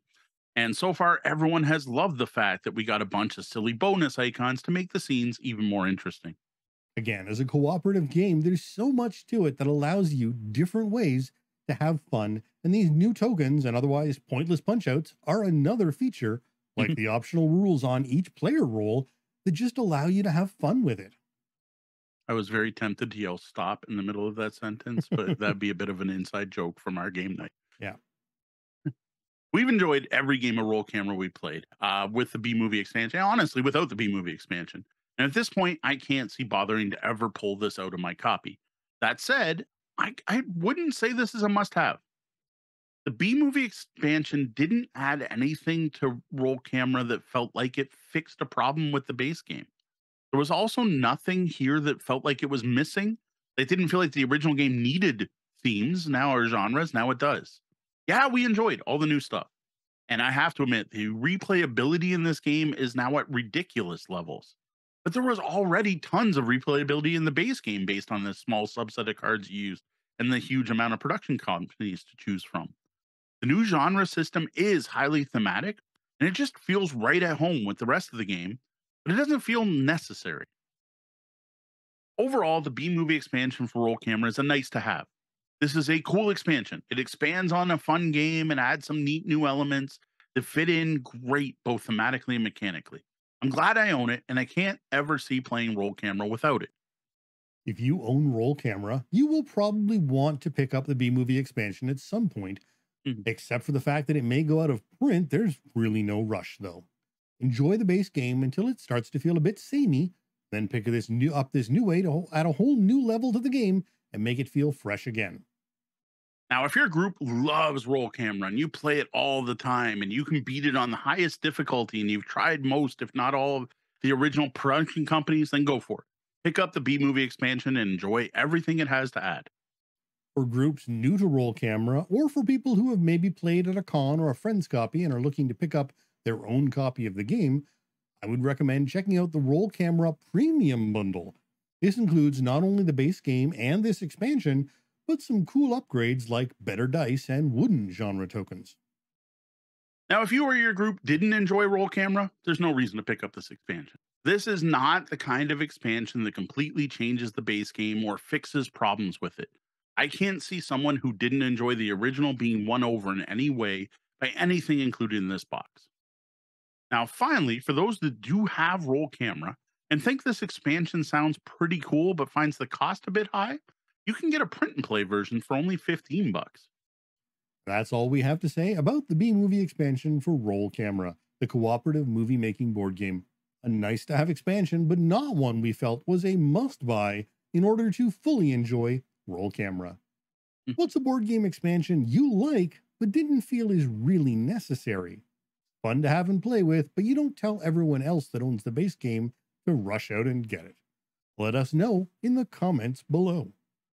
I also invite you to check out my written review of the B movie expansion for Roll Camera over at the blog at tabletopbellhop.com. And if you enjoyed this segment, please consider tipping your bellhop at patreon.com/tabletopbellhop. Welcome to our review of the winter expansion for Dice Kingdoms of Valeria. Now, before we get going, I want to make sure you read, watched, or heard our Dice Kingdoms of Valeria review, either on the blog, YouTube, or on episode 198 of our podcast, Oddball Games. Feel free to pause and go check it out. We'll still be here when you get back. We also have to thank Daily Magic Games for sending us review copies of the base game and this expansion. So, the Dice Kingdoms of Valeria winter expansion was designed by Levi Moat, who's also the man behind the original, and it features the Miko's artwork yet again. The player count, playing time, and recommended age doesn't change with this expansion, though I would say the weight is just a touch higher.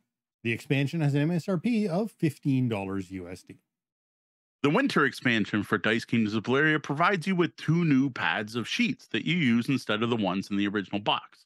These feature a winter theme and snow-covered artwork.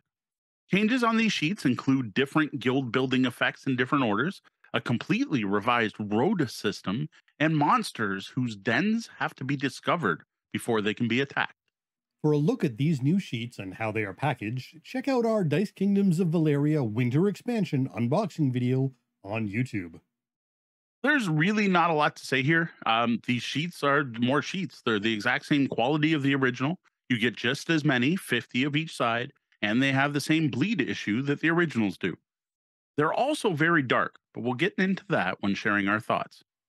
Using Dice Kingdoms of Valeria winter expansion couldn't be easier.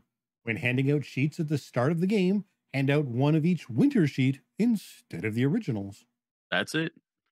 In general, these sheets work exactly the same as the base sheets, with only one exception. In this version of Dice Kingdoms of Valeria, the monsters are holed up in their lairs for the winter and can't be attacked until you control the domains connected to them. At the start of the game, only the smallest group of enemies can be attacked. All other monster groups can't be attacked until you build roads to the appropriate domains that connect to them. All of the rest of the rules for Dice Kingdoms of Valeria apply as normal, and these sheets can also be used for solo play. Do note, though, that there are more changes than just the roadmap. What you unlock when and how much of each has changed for each guild as well. Now, the best part about the winter expansion for Dice Kingdoms is that it changes things up just a bit, but not enough that it changes the overall feel of the game. Still feels like you're playing Dice Kingdoms. For fans of the game, this expansion just gives you more of what you love. Initially, I was hesitant as to what sort of value this could possibly have, as at a quick glance, it's more or less similar. Yep. Now, despite feeling familiar, though, it doesn't feel exactly the same. It does feel a little different. And I think this is mainly driven by 2 changes that have that impact. Now, one's obvious. the new rules for attacking monsters. This does have a pretty significant impact on play, which drives not only fiercer competition for the low cost monsters, but also more player interaction, as players are going to want to watch to see what other monsters other players can reach and what they might be working towards. The new monster system also seems to reduce the number of red dice used by players in general, which then again leads to less coins, which leads to less statues in play by the end of the game. This has led our games to have less deviation in final scores by the end, which is something I actually personally like. If you don't do much attacking already, though, it may not have as much of an impact on your game. True. The other significant change is the roads themselves. Particularly what you can reach at the beginning. Instead, you're starting in the two corners. Now, with the base game, it is very easy to get to all the various die modifiers very early in the game. They're only 2 or 3 pips away from the starting points.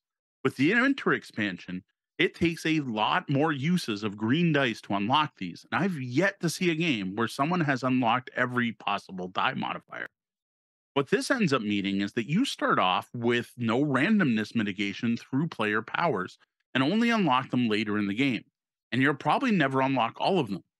I actually kind of like the feel of this because it feels more like you're gaining more control over your destiny as the game goes on.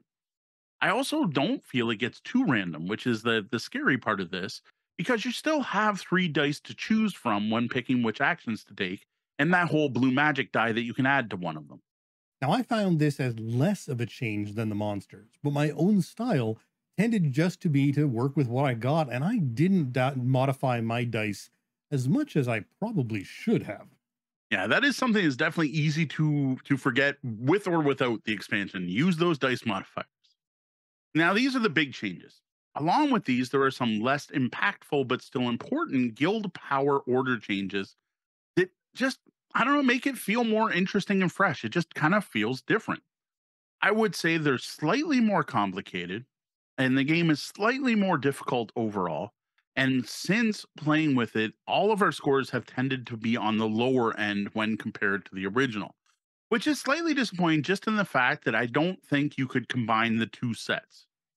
Though I would be tempted to mix and match a sheet from each to see how that works, but I think you want all players to be using the exact same set. Yeah, absolutely. There's one big issue with these new sheets, which I think is important to note. This new artwork is very dark. Mm-hmm. And this has resulted in the paths to the monsters being almost impossible to see. Yeah. It feels like the contrast is wrong on printing. Now, along with this, there's one particular plume of smoke that once you figure out where the paths are, looks like another path. And every single time we played the game with someone for the first time, they have misunderstood what reaches what. Yeah, I like you said, it might be a printing error. I don't understand why this isn't more clear. Plus, it's snow covered. The whole map snow covered. Why are the paths muddy brown and overlaid dark green trees? Like, just give a snow covered path. Put little footprints. Oh, there's just so many ways they could have made this more clear.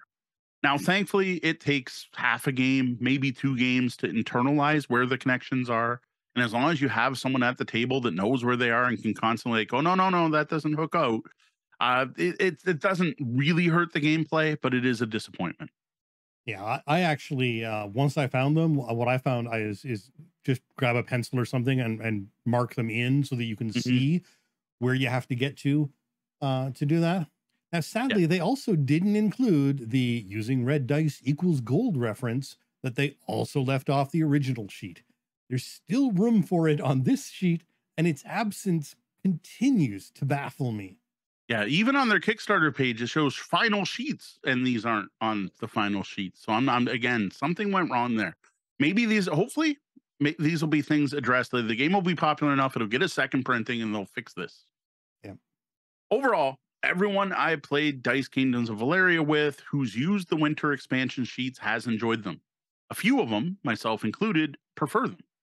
That said, I don't feel these are a must-have. They don't fix the game. They don't make it that much better. They don't even add all that much variability to them. There's no real need to rush out and pick these up. Personally, what I would suggest is wait till you're about to burn out of the base game, burn out on it, you're getting a little tired of it, get something, or if you're about to run out of sheets. Instead of buying new copies of the original sheets or putting your game in the recycling bin, pick up a copy of this expansion. Actually, reprints of the new sheets in this expansion cost the same amount because you're getting 50 sheets or whatever, 2 times 50 sheets either way. It's just different enough to make things interesting and fresh again. And it's just going to give you just as much gameplay as you originally got. It's almost like buying a second copy of the same game and refreshing the whole thing. I agreed. I actually enjoyed the winter sheets more once you get past those graphical hiccups, which are notable to get by. I can't even exactly place my finger on what the reason is. They Mhm. just felt a bit better. And while that's not exactly helpful, it's interesting that I'm not the only one who has felt this. Yes. Now, if you really love the game and you're playing this week after week, maybe pick up a copy of Winter Expansion sooner rather than later, because it'll help keep that engagement strong.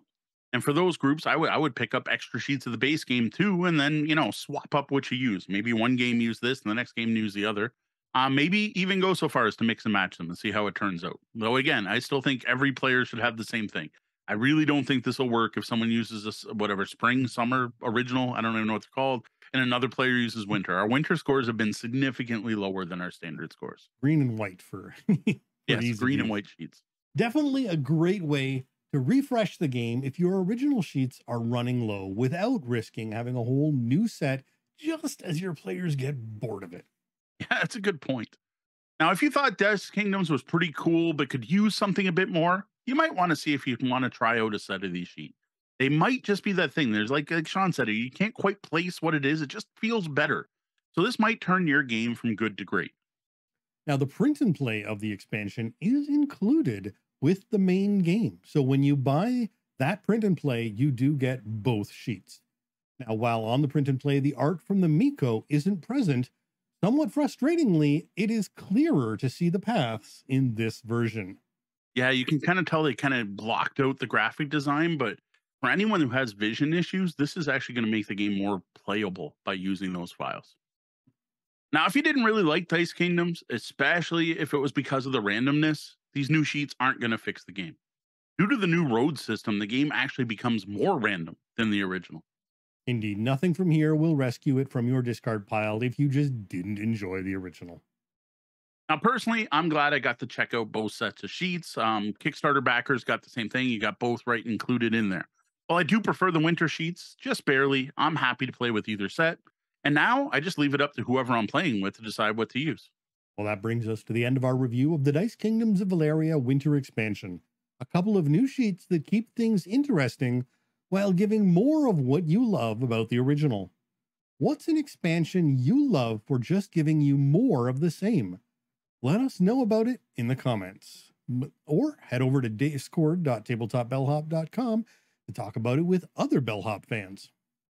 Now, if you dig this review and the other content we create, I invite you to tip the Bellhop at patreon.com/tabletopbellhop or buy us a coffee at coffee.com. That's KO-FI/tabletopbellhop. I also invite you to check out my written review of this expansion on the blog. And now the Bellhop's Tabletop, where we look back at the games we played since the last episode.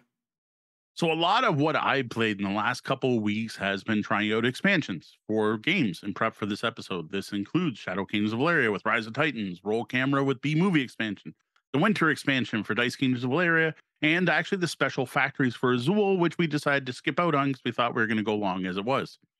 Now, the only thing I think I want to add here is how nice it felt playing the base game of Azul to the table because it's been a long time.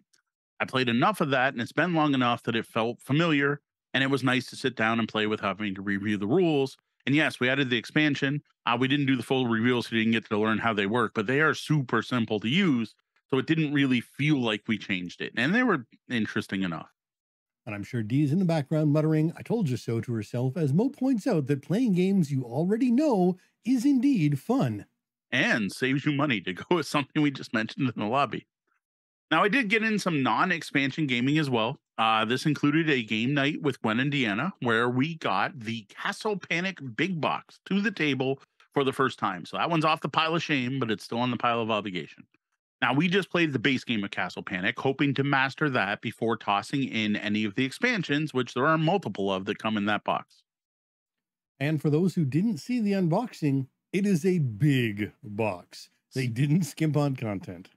And I do have to thank Deanna for spending an evening with me, sorting through everything and trying to figure out where it goes in the insert.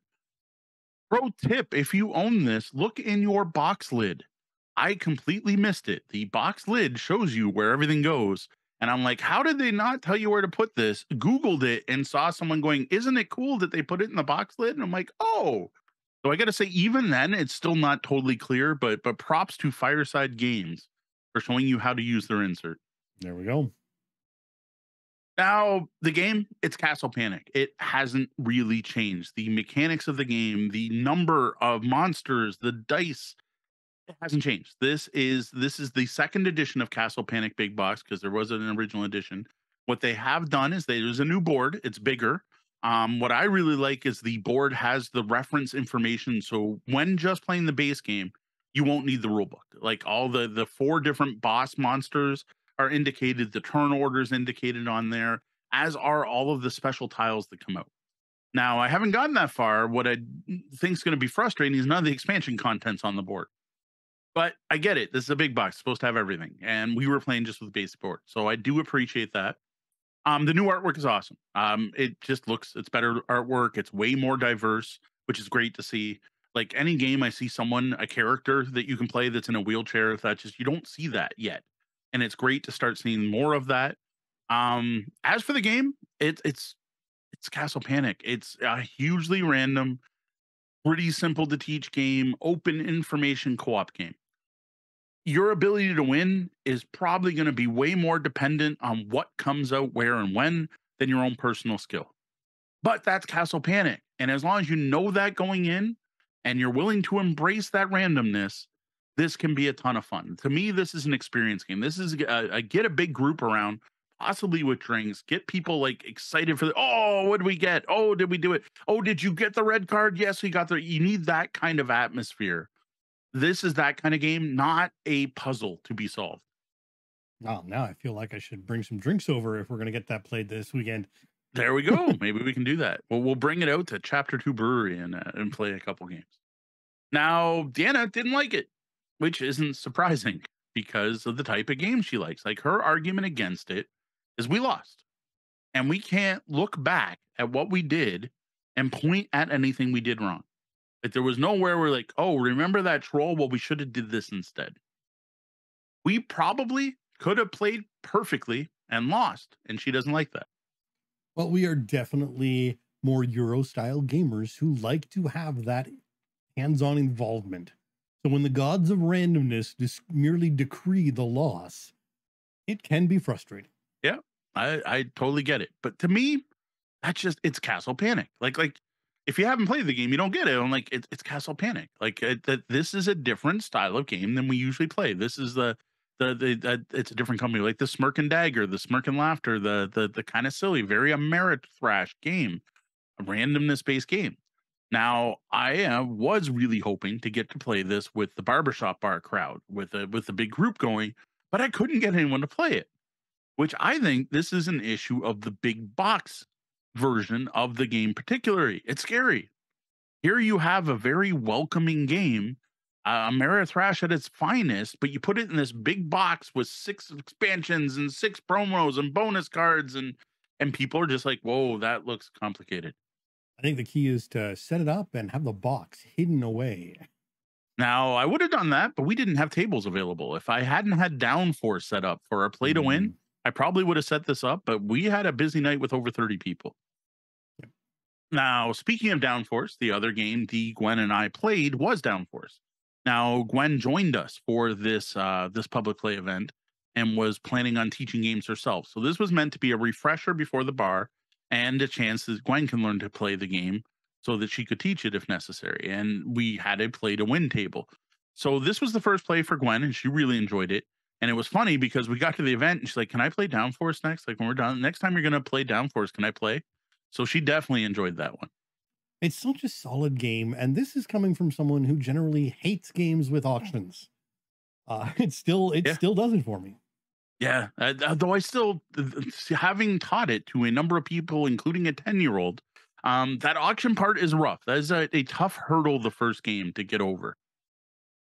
Now, speaking of the event, that was Saturday. This was our monthly board game night at the Barbershop Bar, co-hosted by the CG Realm. So it's a Tabletop Bellhop CG Realm joint venture. I was a busy night, over 30 people at peak times, lots of different gameplays. Like I'm gonna listen to this list. So you had Azul King's Garden, Hat Magic the Game, Drop It, Camel Up, Splendor, Shadow Kingdoms of Valeria with Rise of Titans, Pandemic, Exploding Kittens, Exploding Kittens, Exploding Kittens, like so much Exploding Kittens. It was like every gamer brought their copy of Exploding Kittens. Multiple games of Downforce, Monstrosity, Castles of Mad King, Ludwig, The Mind, Love Letter, Dungeon Mayhem, Calico, Catch the Moon, Point Salad, and probably more than I missed. Yeah, it was sad that I had to miss this one, both for the food, the people, and the games. Yeah, people wise too. We saw some people that moved back to Windsor I hadn't seen in years, so that was awesome. So the Coney dogs were messier than heck. It was really messy. But he's got the po' boys now, so I'm torn on. I don't. Not this time. They did not. Oh, okay. No. Now, personally, I taught the game of Azul Queen's Garden, which, yeah, it's a rough teach. Everyone seemed to have fun. All players noted they wanted to play again now that they finally got how everything worked, which does seem to be the thing with this game. But they didn't want to play now. They were kind of like, can you bring this next week because we want to try again? Because my brain kind of hurts and I don't want to play it again now. Yeah, I can't see this game not requiring a teaching game before playing for real. Sadly, it's just got enough gotchas and things you need to watch out for and layouts that you just don't think of before actually playing and seeing the interaction of tiles on the board.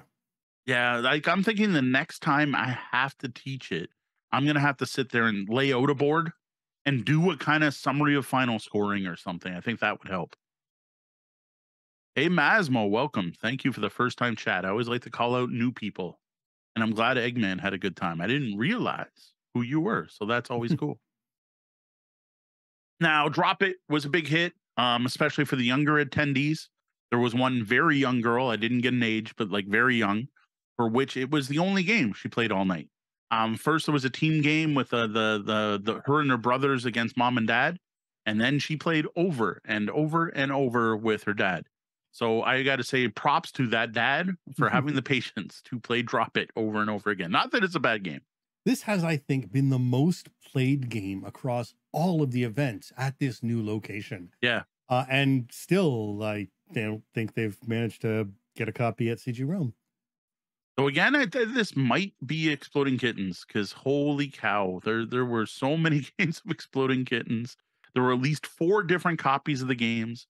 One of those was Tech, who was there with his kids, which was pretty cool.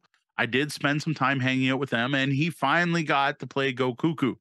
I also taught them The Mind, which proved to be very popular. As kids were very much into the Exploding Kittens kind of fast card play, so that was kind of neat.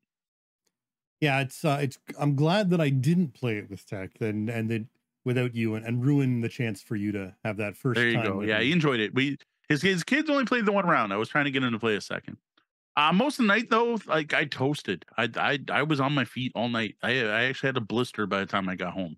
I taught games. I talked to people about games. I recommended games. I answered rule questions.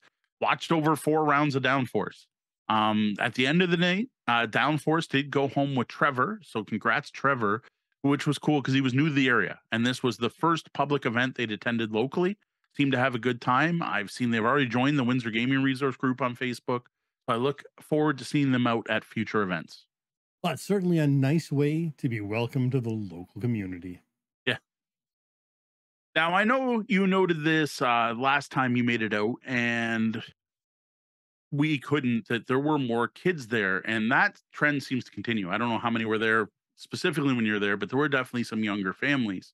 And there were some really young kids there that convinced me that I have to leave my copy of My Little Pony, the deck building game at home.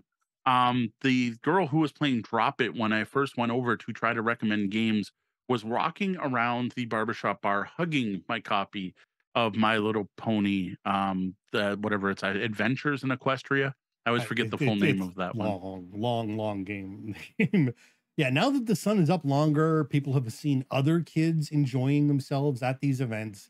I suspect we will continue to have a great all ages event, and the games needed, of course, will have to accommodate that.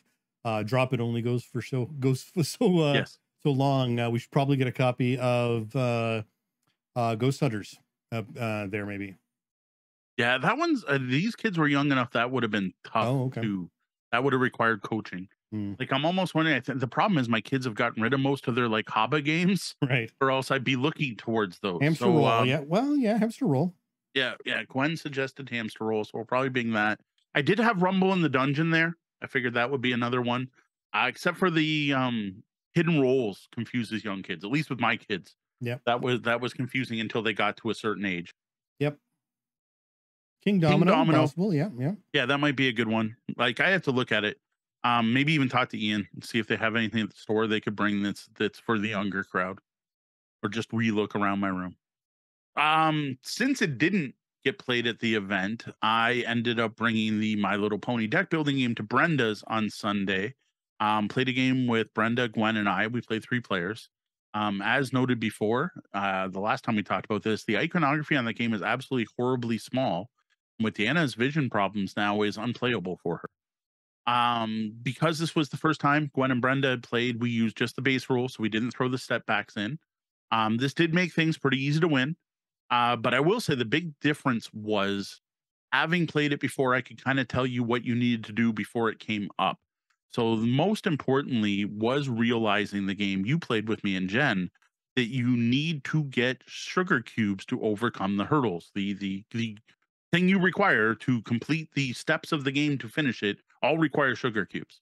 And that's been confirmed. That's the thing you need to do. And the instructions don't really explain how important sugar cubes are. And they're literally the key to winning the game. So it was nice knowing that, so that I could tell people that, hey, a sugar cube generation card came up. You want to get that. Okay, we want to save up enough things to be able to go here because we'll get 3 sugar cubes.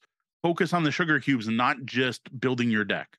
Indeed. The game isn't exactly hard, but it fails to set expectations, and that makes it feel hard that first time.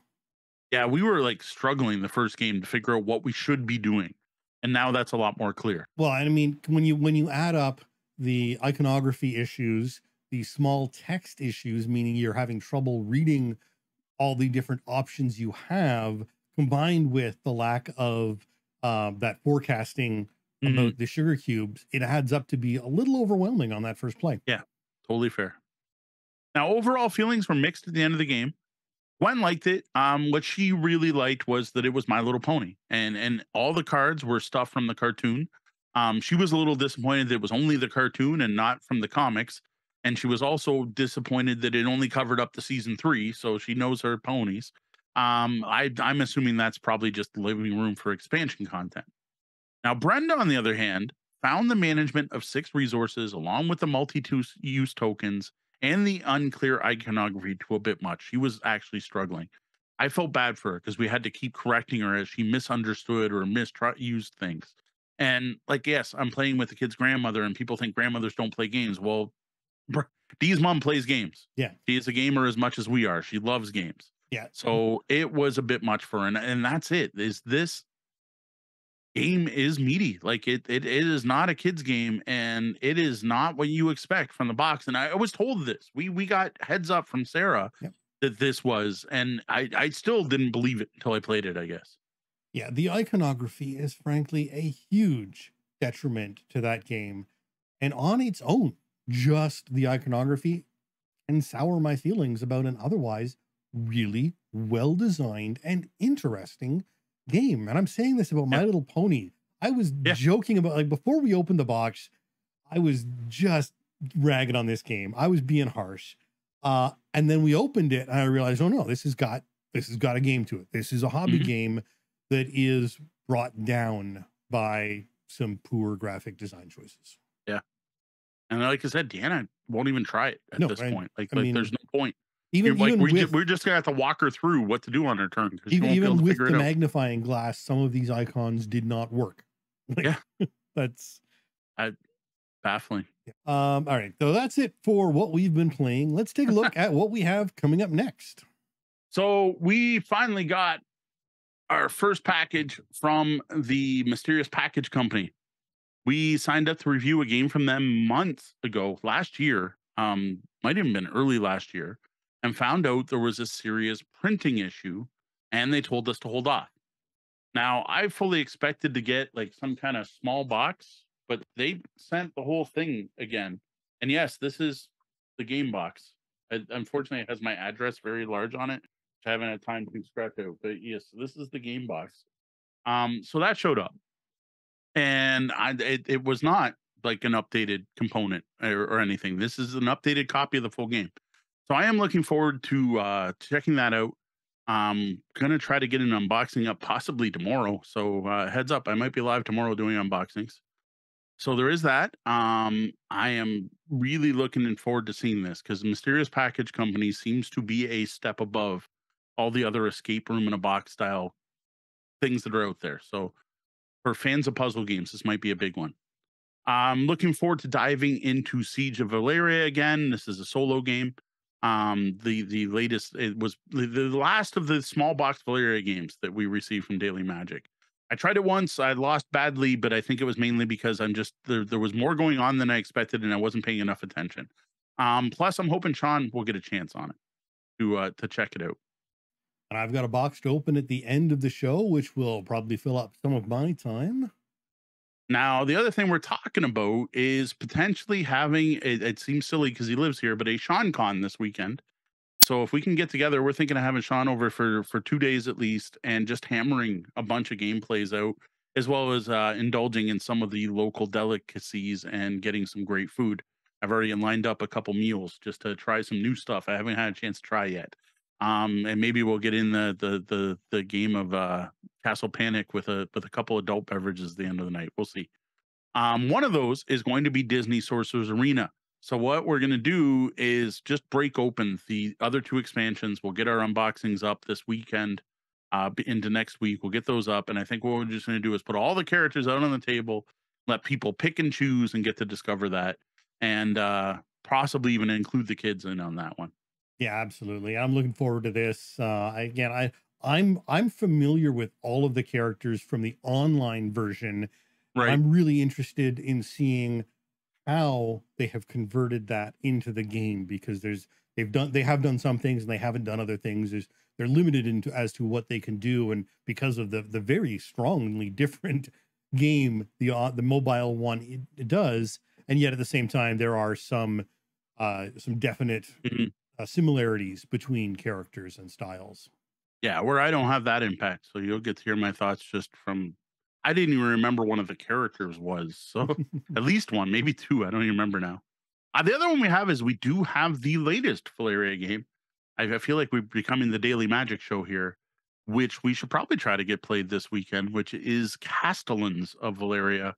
And like, just to show complication, this was the reference sheet they had me print out because it's not clear in the rule book, which Sean, I think, has a nice full color copy of. And this is the icon reference.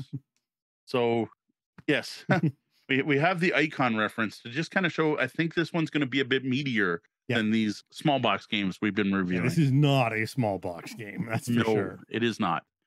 And then, there's Castle Panic. I've seen the base game enough. I don't like twice is like I'd played it before. I played the original Jamie's copy. What I am looking forward to checking out though is what the expansion adds, which will hopefully include some more player agency.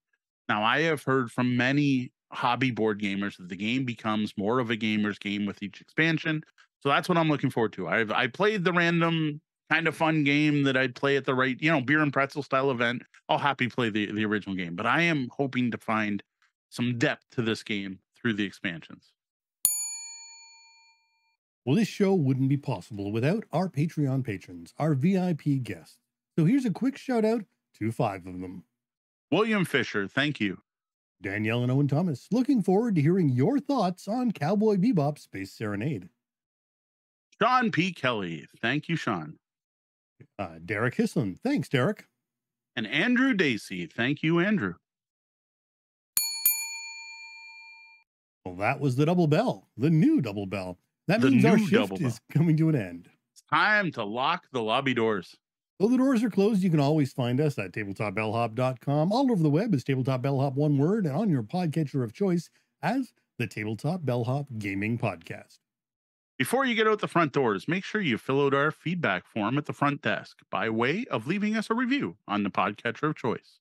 More reviews we get, the more people who may discover our show for the first time. That's all for us tonight. Thank you, lobbyists, for joining us live, and be sure to stick around for the Penthouse Suite after show. For the Tabletop Bellhop Gaming Podcast, I'm Sean. And I'm Mo. Thank you. And game on.